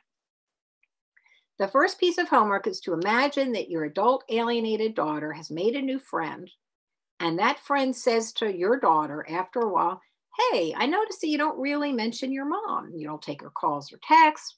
What's the deal?" I think you can imagine that your daughter would not say to this new friend, Well, my father engaged in the 17 primary parental alienation strategies and fostered my unjustified rejection of my mother. I mean, don't you just wish your child would say that? But you won't, because if she had that awareness, most likely you would have a relationship. She also probably will not say, well, I'm psychotic and my behavior has no relationship to reality. And nor would she say, I don't know. And nor would she say, well, my mother slurps her soup and therefore I cannot have anything to do with her. And nor would she say, I'm a cruel and sadistic person and I just want to make my mother suffer for no reason. And the reason she will not say these things is that as a human being, she has a need to experience herself as a rational person who is a good person who has good reasons for doing what she does. It's not likely that this hypothetical daughter would admit to being brainwashed or being cruel or being frivolous for cutting off a parent. She has a plausible, internally consistent explanation for her behavior that allows her to live with herself and her choices. And the reason she does is because you, the targeted parent, is an imperfect parent because you're a human being and you have hurt your child and you have frustrated her and disappointed her, because all parents at some point hurt and frustrate and disappoint their children. Without the alienating parent in the background, she would not have cut you off because of your flaws, but you do have flaws and there has been conflict in the relationship. And that is what she would share with this new friend who asked, hey, how come you don't talk to your mom? So the first piece of homework is to write a list of grievances about the relationship from your daughter's point of view. And this serves two purposes. First, it's an exercise for you in perspective taking. It's your first opportunity to cross that bridge and look at the relationship from your child's point of view. And the list you'll make will get incorporated into the letter you will be writing. The list must be from the child's point of view. It should say things like, I don't talk to my mom because she broke up the family, hurt my dad, stole my money, favored my brother, yelled at me, didn't trust me, etc. Whatever is going to end up on the list. You don't have to agree with these points. In fact, I assume you will not agree with all of them. You just have to write them down and as a way of beginning to consider the relationship from your child's point of view. The second homework assignment is to think of an activity you engaged in with your child that was a fun and positive experience that also has a positive aroma attached to the memory. Examples might include taking your child to a favorite bakery every Saturday to get a special cookie, or going out for pizza, or baking grandma's lasagna recipe, or going on a nature walk. Excuse me, I need to take a drink of coffee. Okay, or giving the puppy a bubble bath, or gardening, or going to the ocean, or having a campfire. You don't need to write anything down in advance, but you do need to think about it and be ready to reflect on that memory and write about it when the letter is written. And the third piece of homework is to have a photograph of your child when she was 5 years of age. Not a photograph of her loving you. The point is not to prove to her that she used to love you. You just want to find a photo of her looking like her true self. I want to warn you that some people have strong emotional reactions when doing the homework. It's certainly understandable going through photographs, thinking of fond memories, considering your child's grievances can activate your feelings of loss and grief and sadness and maybe even anger and frustration. Make sure you do the homework when you have the emotional time and space to process whatever comes up. Once the homework is completed, you're ready to write the letter, and I'm going to walk you through the elements, and I will use an example of a father writing to a son. So the first is a loving greeting. Then there's an acknowledgement of the distance, and I'm going to go through each of these one at a time and give you an example. So there's a wish and a vision and an intention and an apology and 3 wonder paragraphs, an invitation, a memory, a photograph, and an ending. Okay, so now I'm going to go through each of them. So you want to start with a loving greeting. It cannot sound like a business letter. John colon, right? It's not a formal letter. You want to say something like, my dearest John, or to my precious son. It has to sound like you. So it shouldn't be like Shakespearean, but it should be you at your most loving. You don't want your child to see a cold and abrupt beginning and feel, uh-oh. You want to signal from the very beginning that you're writing the letter from a place of love. In the first paragraph, you want to acknowledge that there's a breach in the relationship. You can say, I've been thinking a lot lately about the distance in our relationship. It's been such a long time since we've been close. When I held you in my arms for the first time and saw your little button nose and bright blue eyes filled with curiosity and your darling sprouts of hair, I was filled with awe and love for you. I imagined a lifetime of love and closeness when I held you. Never in my wildest dreams could I have imagined that we would end up where we are today with so much hurt and pain between us. So in this first paragraph, you are expressing an acknowledgement that things are not working out well. And then you're going to tell a little story about what it felt like to hold your child for the first time. If you're a grandparent writing a letter to a daughter-in-law or son-in-law, you could write about meeting them for the first time and just focusing on the positive. I imagined welcoming you into the family, and I was looking forward to getting to know you. In the next paragraph, you're going to express a wish for a better relationship. You could say something like, you are my precious child. I want nothing more than to have a better relationship with you, a relationship filled with love and laughter and a sense of safety and happiness and belonging. I have a vision of our relationship as one filled with love and sharing, in which you know that I'm there for you, etc. This is not a place to talk about your pain or suffering or what's been taken away from you. In the third paragraph, you're going to express some kind of vision for a better relationship, that sometimes parents and their adult children have conflict and distance, and usually they can find a way to work things out that feels right for everyone.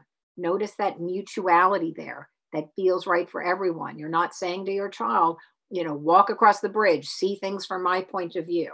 You have to bend to my will. Then you're going to have in this paragraph a little story about two people who had a falling out and worked it out, but you're not going to put too much detail in there. So you're not going to say, you may not know this, but Uncle Joe was a real jerk when he was your age, and then he broke Grandpa's heart, but finally he came around. That's the point, isn't to tell a story about one person bending again to the will of the other, or one person having to admit that they were bad. It's just people have falling outs and then they can patch things up. And usually it's better when they do. That's the point of that.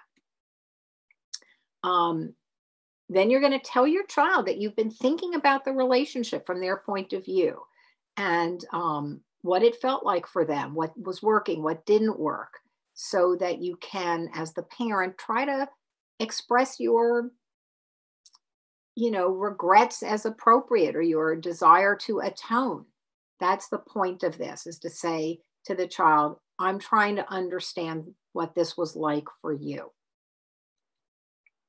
Okay, then there's going to be 3 wonder paragraphs. And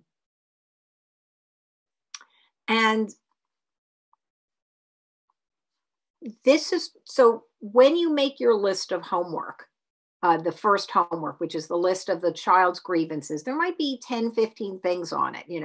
My parent didn't listen to me. He didn't trust me. He was cheap. He favored my other, siblings, whatever.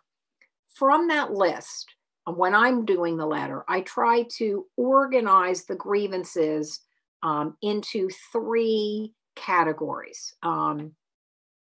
And usually there's some theme, like there might be a bunch of smaller complaints about money, or about not supporting the child's hobbies and interests, or whatever. It takes a while. Sometimes I'll spend a half an hour just talking about each of the things on the list until we come up with 3 big complaints that the child has.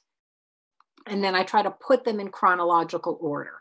And so here again is a hypothetical of a father talking to a son And I call these wonder paragraphs because often I like the first sentence to be, I'm wondering if. But if you know for sure, like your child wrote you a letter, I'm furious with you because you stole my college money. And I'm just making that up as an example. You wouldn't say, I'm wondering if you're upset about because you think I stole your college money. That would be bizarre because your kid's already told you. So in that case, you would say, I understand that, or I'm aware that you are upset with me about whatever. So the example I have here is a wonder because the parent, the hypothetical parent, isn't certain that that's what it is. So here it says, I'm wondering if you're still upset with me about my being the one to end the marriage. It says with your father. So here's a written from the mom's point of view. You were just a little boy, just 6 years old when that happened. It must have been so confusing for you to go from living with mommy and daddy together in one home to going back and forth between the two homes. So you can see it's describing the situation from the child's point of view. And still in this first wonder paragraph, then there are questions. What was that like for you to know that I was the parent who chose to end the marriage? Do you feel that if I cared more for you, I would have made a different choice? Were there times when you felt particularly mad at me for making that decision? Were there times when the divorce was particularly hard for you? And then this first wonder paragraph has a wish.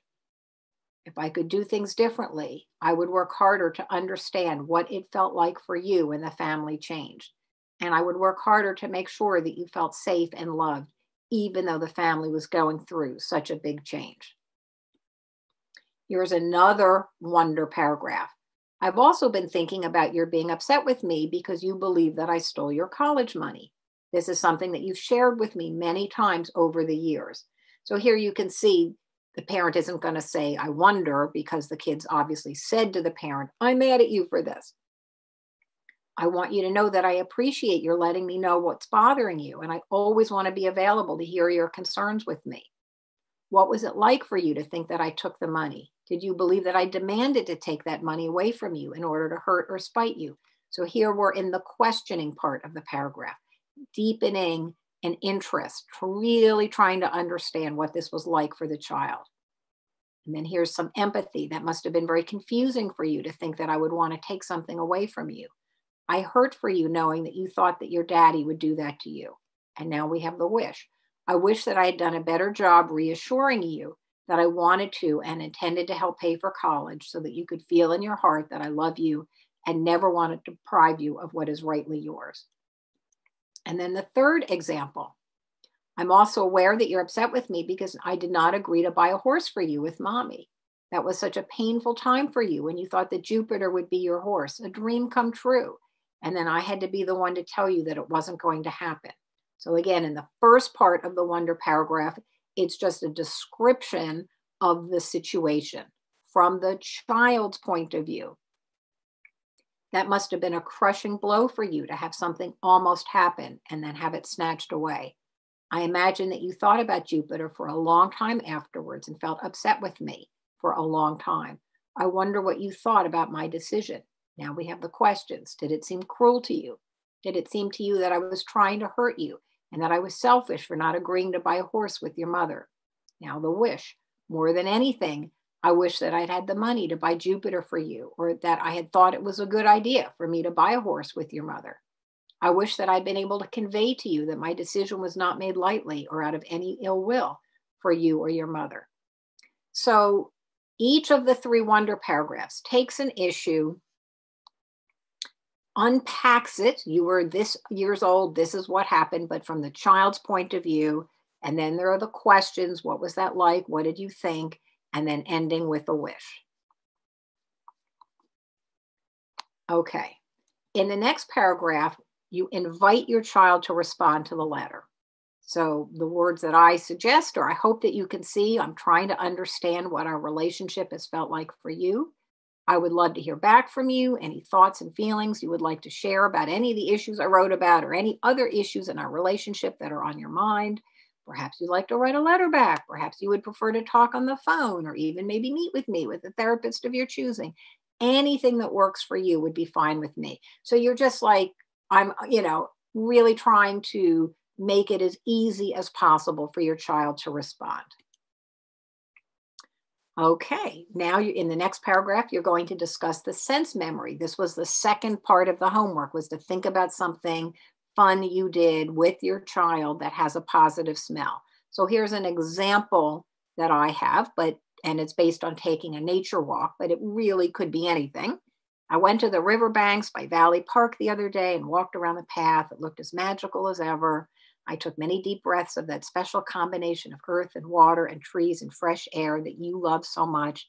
I have so many wonderful memories of taking walks there with you in the spring. You were always so excited to see the water rushing so clear and clean. Do you remember climbing onto the big rock and just sitting there listening to the water and smelling the freshness of the waterfall? Those were such lovely times with you. You were always so brave, and you were up for any kind of nature adventure, and you were such a kind big brother checking in to see how your little sister was doing. Nature seems to bring out the best in you, and I always think of you when I'm surrounded by pine trees and sweet flowers and clear water. So the point of all of this is, I think I kind of went ahead. Nope, I just added a little in my speaking than what I have on the slide. But the point is, you keep it on the child. You keep it on something positive about the child's character. That's why I was reading, but I don't think it's on the slide. You were such a kind big brother checking in to see how your little sister was doing. So you're making the memory a positive reflection on something about the character of the child. Then you're going to mention the photograph. That's in the next paragraph here. You're going to say something like, I'm enclosing one of my favorite photos of you. And then you're going to say something about the photograph that is about the child. So here I have, you were just 6 years old. Your first baby teeth just came out. You were so adorable. There you are snuggling with Fluffy, your first pet bunny. You were so careful and loving when you held Fluffy, so aware of how she was feeling. So you can see that, again, it's a positive reflection on the character of the child, and that you will write yourself about the photograph.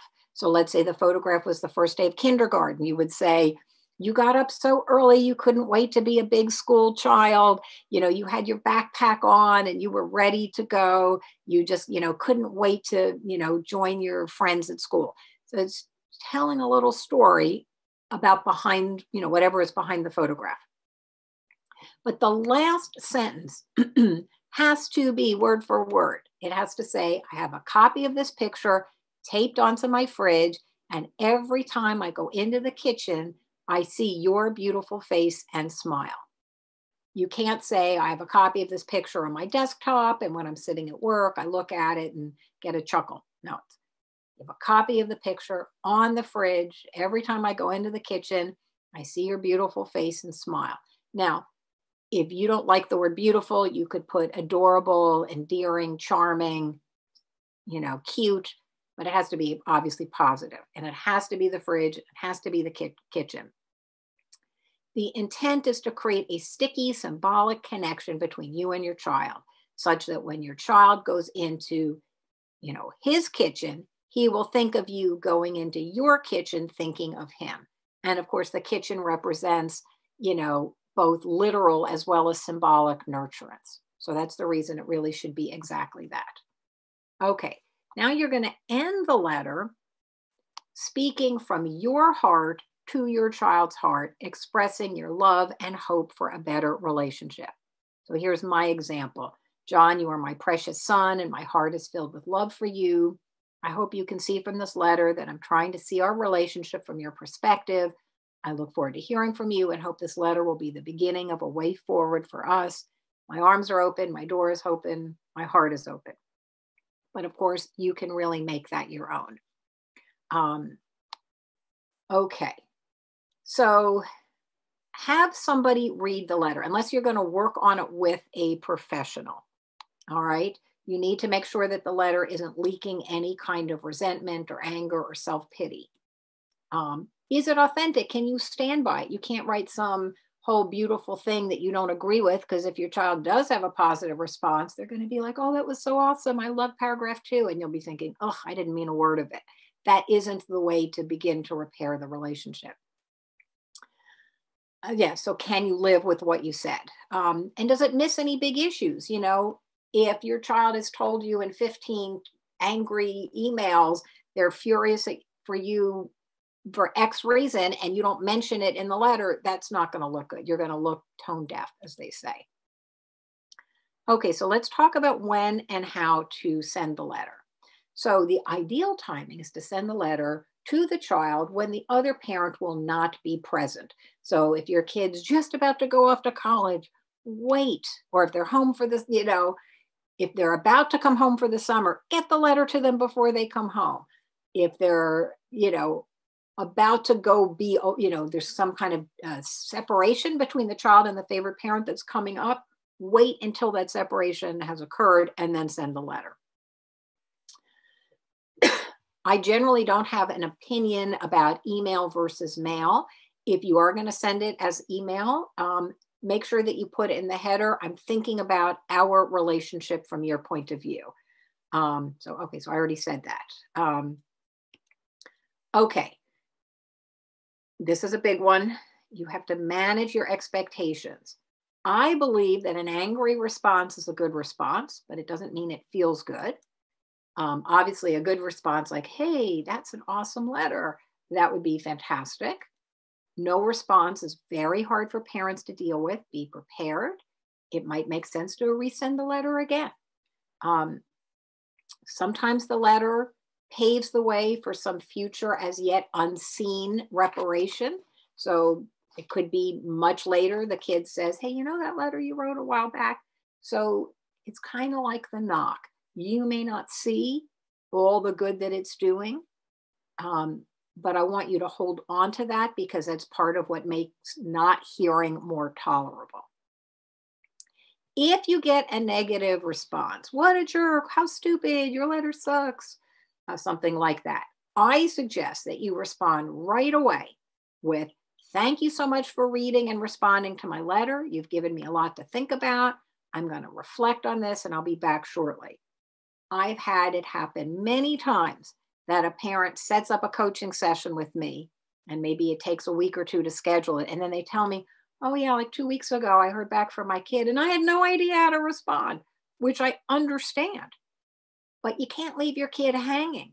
So this is like a placeholder. Thank you so much for responding. I'm going to reflect and get back to you. Then you can set up a session or take whatever time or use whatever resource you need to be ready to respond. But don't just leave your kid hanging. If you don't hear back, you can continue to text message, what I call the Happy Tuesday message. Like there's no real purpose. It's just, hey, the sun is shining. I'm thinking of you. You can send a text that a little bit more pointed. I love you and want to make things right between us. You might say, you must be very hurt and angry with me, ... That might get them to respond to you. You could have some kind of general invitation, want to get together sometime and do something random, or a specific invitation, want to catch the new blah blah movie this weekend. Those are the kinds of text messages you should be cycling through on a regular basis. Okay, sorry. My screen was going a little crazy there for a moment, so just ignore that. Okay, I'm going to spend the last bit of time I have. I think I have like 5 minutes left, and I'm going to try to answer some of your questions. I combined some of them. I made some of the questions a little bit more general. One person asked, how long should I continue to reach out with no response?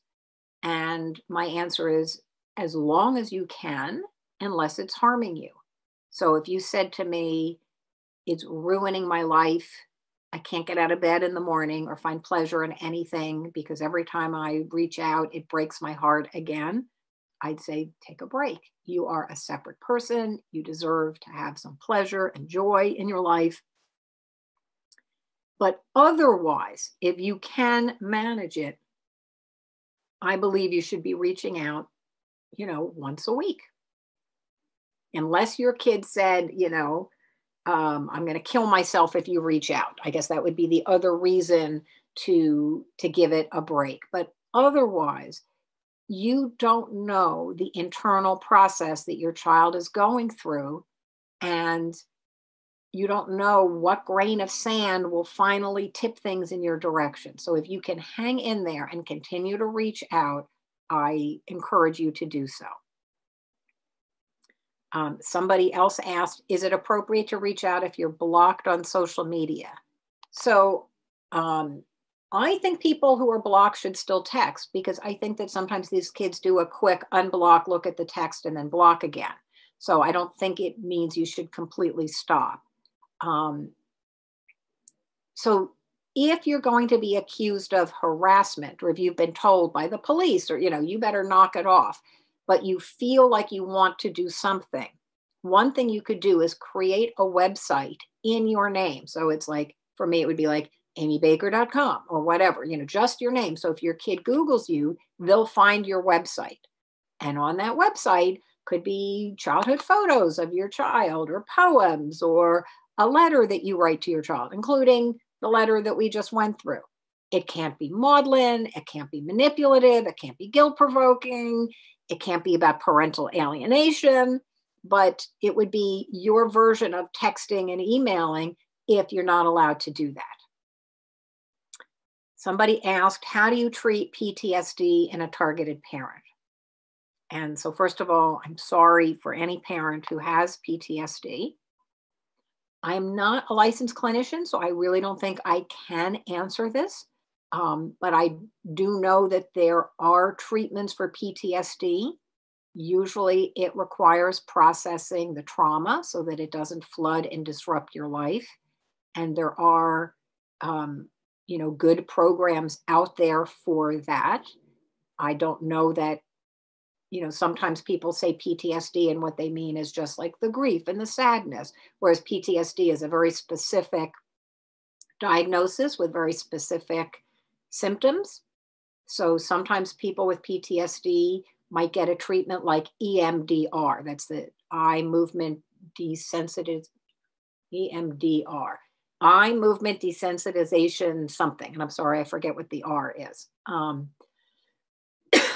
But I don't know that that would be the best treatment, and certainly not the only treatment. Somebody asked, how do you approach a child who cut you off because of a mix of alienation and estrangement? Alienation meaning the other parent engineered your child's rejection of you, and estrangement meaning you contributed to it. I believe the letter that we went through is fine for pure alienation, hybrid, meaning a mix of alienation and estrangement, or even pure estrangement. If you beat your child or abandoned them or did something egregious and you want to atone for that, I think the letter would work well. Somebody asked, what else other than the letter can a parent do to increase the likelihood that a child will come around? I do think that really depends on the specific situation. Generally, other than the letter, ongoing texts and emails, but there could be other things that I would think of if I knew more about the situation. Somebody else asked whether to give up after 20 years of no contact. And I do suggest the letter, unless you've worked with me and you've already tried the letter and it didn't work. If you do the letter on your own, make sure that you use the header if you send it as an email. I am thinking about our relationship from your point of view. If you write it as a hard letter piece of paper and you put it in an envelope and mail it to your child, I would write those words on the back of the envelope. I'm thinking about our relationship from your point of view. Somebody asked, why do alienated children not express their feelings when they're safe with the targeted parent? What can the targeted parent do that will bring them to trust them? So I'm going to assume this is an adult child, but I don't know for sure. So if you have contact with an adult, formerly alienated child who is back in your life, but you feel that that relationship lacks depth and authenticity and spontaneity, I suggest you consider doing the Restoring Family Connections activities with that adult child to deepen the relationship and repair the tears in the fabric of the relationship. So, Restoring Family Connections is a sort of a manual that clinicians can use. It's not therapy, but you do have to have a licensed clinician do the activities with you and your adult child. I did create the Restoring Family Connections program. There's information on it on my website. The program actually has its own website, and you can find out even more there. But it is very, very common for the kid to come back, but not to come back fully. And people are walking on tiptoes, and there's all of these triggers. If I say this word or that word, they might cut me off again. And it's very painful to have your child back in your life, but feel like there are these sort of taboos and landmines that you're navigating. And I think the kid feels the same way, the adult child. So that's the purpose of Restoring Family Connections. Somebody else asked, kind-hearted letters and gifts that I send to my adult child have the opposite effect. When is it necessary to step back completely and hope they reach out on their own? So I don't actually know what was in the kind-hearted letters, but I think that something more than being kind-hearted is needed. And being kind-hearted is wonderful, and it's definitely necessary, but it might not be sufficient to have the child feel comfortable enough or ready to reach out to you. And that is the point of the letter. Because it is, hopefully, it should be kind-hearted, but there's also more to it.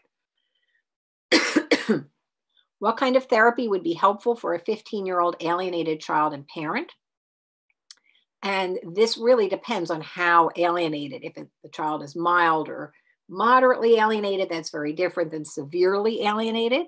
The common theme that I would say that is essential for any kind of therapy with any level of alienation is a therapist who truly understands parental alienation dynamics and is able to correct the child's distortions and hold the favored parent accountable. And really, the best way to find somebody is through word of mouth from other targeted parents who live in your area. I also want to say that targeted parents go into, if we're talking about reunification therapy, targeted parents go into that space with their angry, entitled, arrogant, hostilely rejecting child and the therapist, and often inadvertently behave in ways that make it hard for the therapist to see that it's alienation and make it hard for the child to feel that you are safe, loving, and available. So I do suggest getting some kind of coaching and support before you walk into that setting. Somebody else asked, how do I handle a situation in which my ex is lying to my children about me and creating fear in them about COVID?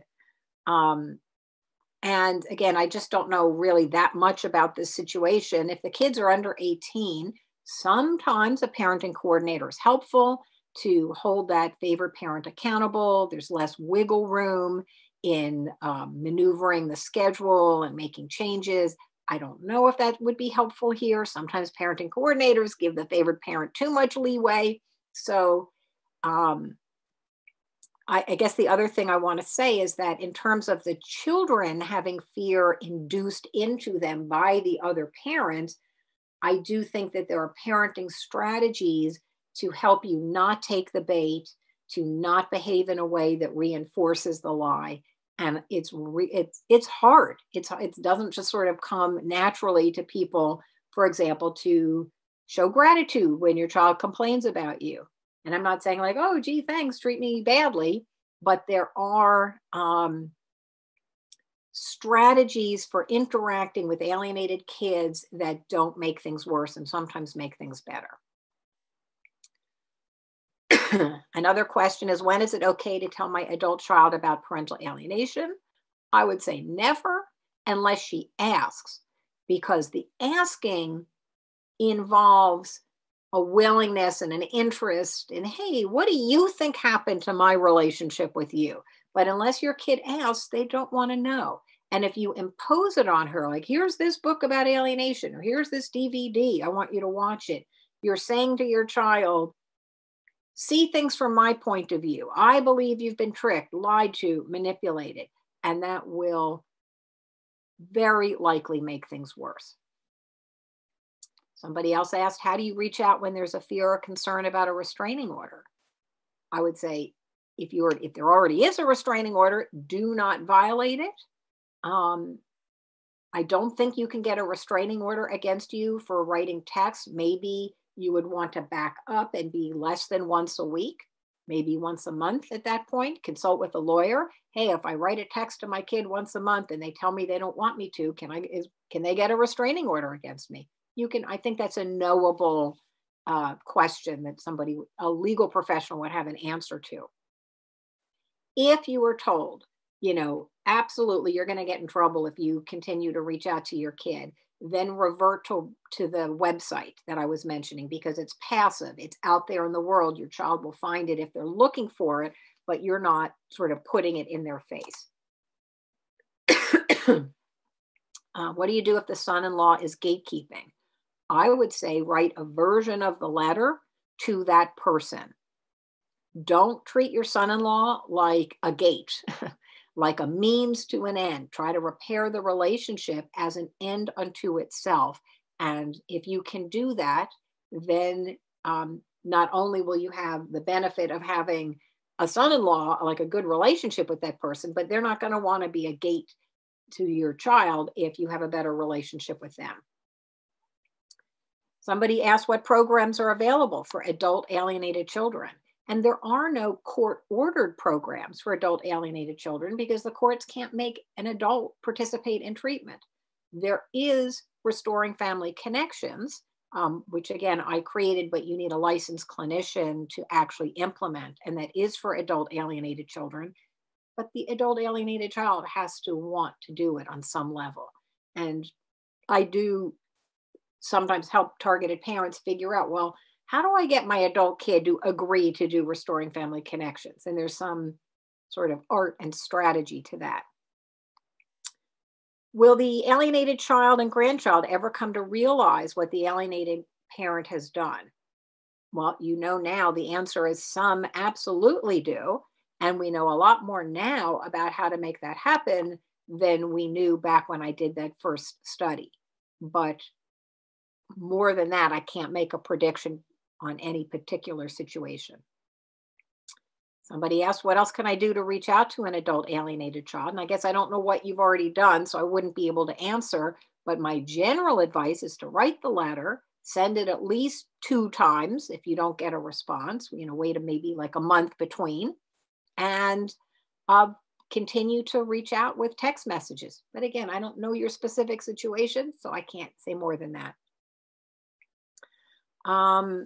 I'm going to go through, I think there's 3 more. How to deal with anxiety with parental alienation.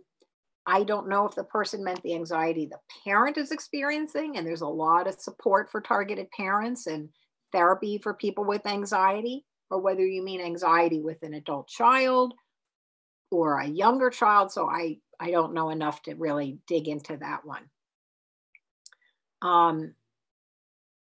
Okay, I'd like to know how I suppose that's me, how would I manage false allegations of sexual abuse?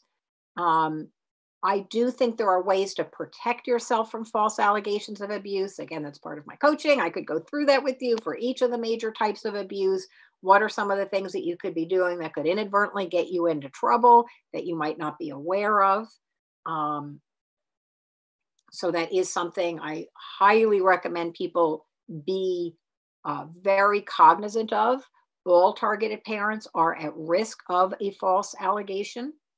But I think this person was asking whether it should be included in the apology letter. I really would have to know more about what the allegation was before I could give. I don't want to give any bad advice. I'm going to err on the side of not giving advice. Should a parent also write a letter to an adult child who's alienated but does speak to them sometimes? And should they ask this child to help them reach out to their sibling?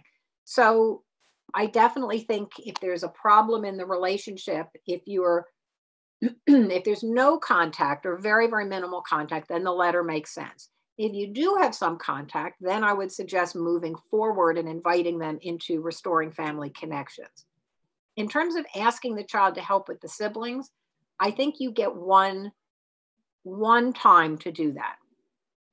And it would be to say, how would you feel if, or if you ever think about talking to your siblings about me, I'd be interested in having a conversation with you about that. And I did not say that artfully, but the point is you bring it up once. And if the kid says no and shuts you down, then you don't bring it up again, because then you're treating that kid like a means to an end and you're putting that relationship at risk. All right. And the last question is, what can be done by a targeted parent to protect their adult children impacted by alienating parents and alienating parents' extended family, also involved as a cult? Well, if you as a targeted parent have an adult child and you think that that child is at risk, if you have no relationship, you start with the letter. If you have some relationship, then you go to restoring family connections, because it is designed to protect and repair that relationship. All right, I think I ended right on time. I hope this was helpful. I'm going to thank Elaine again for, inviting me to give this talk, and I'm going to sign off.